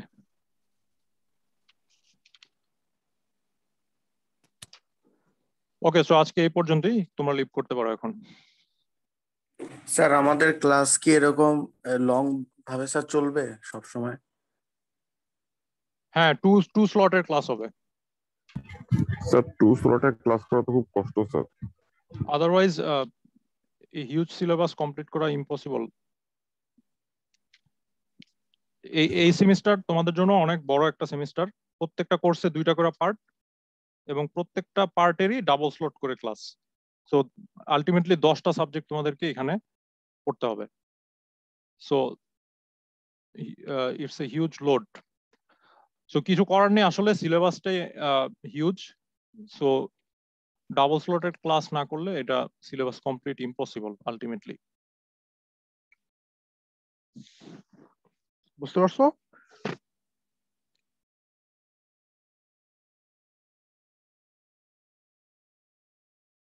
yes sir. আমরা সবাই 2 স্লটের ক্লাস এভাবে করে আসছি। আমরা যখন স্টুডেন্ট ছিলাম তখন সকাল থেকে একদম সন্ধ্যা 6টা পর্যন্ত এরকম ক্লাস করতাম। সো তোমাদের তো এখন অনলাইন, সো আরো ইজি হওয়ার কথা জিনিসটা তোমাদের। আমরা ক্যাম্পাসে যখন 3-2 ছিলাম তখন দেখা যেত যে সকাল 8টায় ক্লাস স্টার্ট হতো, একদম ল্যাপটপ সহ দেখা যেত যে 6টা বাজে যেত। সো সপ্তাহে আমাদের সময় 6 দিন ক্লাস ছিল, এখন তো তোমাদের 5 দিন ক্লাস, আমাদের সময় 6 দিন ক্লাস ছিল। তো 6 দিনের মধ্যে দেখা যেত যে 3 দিন বা 4 দিনই এরকম 6টা পর্যন্ত ক্যাম্পাসে ক্লাস ছিল। সো 3-2 সেমিস্টারটা একটু লং সেমিস্টার, 10টা সাবজেক্ট তোমাদের 10টা সাবজেক্ট কমপ্লিট করতে হবে। সো প্রত্যেকটা সাবজেক্টেই সিলেবাস অনেক বড়, সো কিছু করার নেই। সো এই কোর্সটা 8টা 50 থেকে ক্লাস, সো আশা করি তোমাদের কষ্ট হবে না, ক্যাচ করতে ইজি হবে। কারণ সকালবেলা মাইন্ড অনেক ফ্রেশ থাকে এবং এই সিএনসি যে টপিকস গুলো আছে এগুলো আন্ডারস্ট্যান্ড করার জন্য মাইন্ডটা ফ্রেশ থাকা খুব ইম্পর্টেন্ট। ওকে, আল্লাহ হাফেজ ফর টুডে। আসসালামু আলাইকুম স্যার। আসসালামু আলাইকুম। ওয়ালাইকুম আসসালাম এভরিওয়ান। ভালো থাকো, সুস্থ থাকো, সবাই নিরাপদে থাকো। আল্লাহ হাফেজ। আসসালামু আলাইকুম স্যার। ওয়ালাইকুম আসসালাম।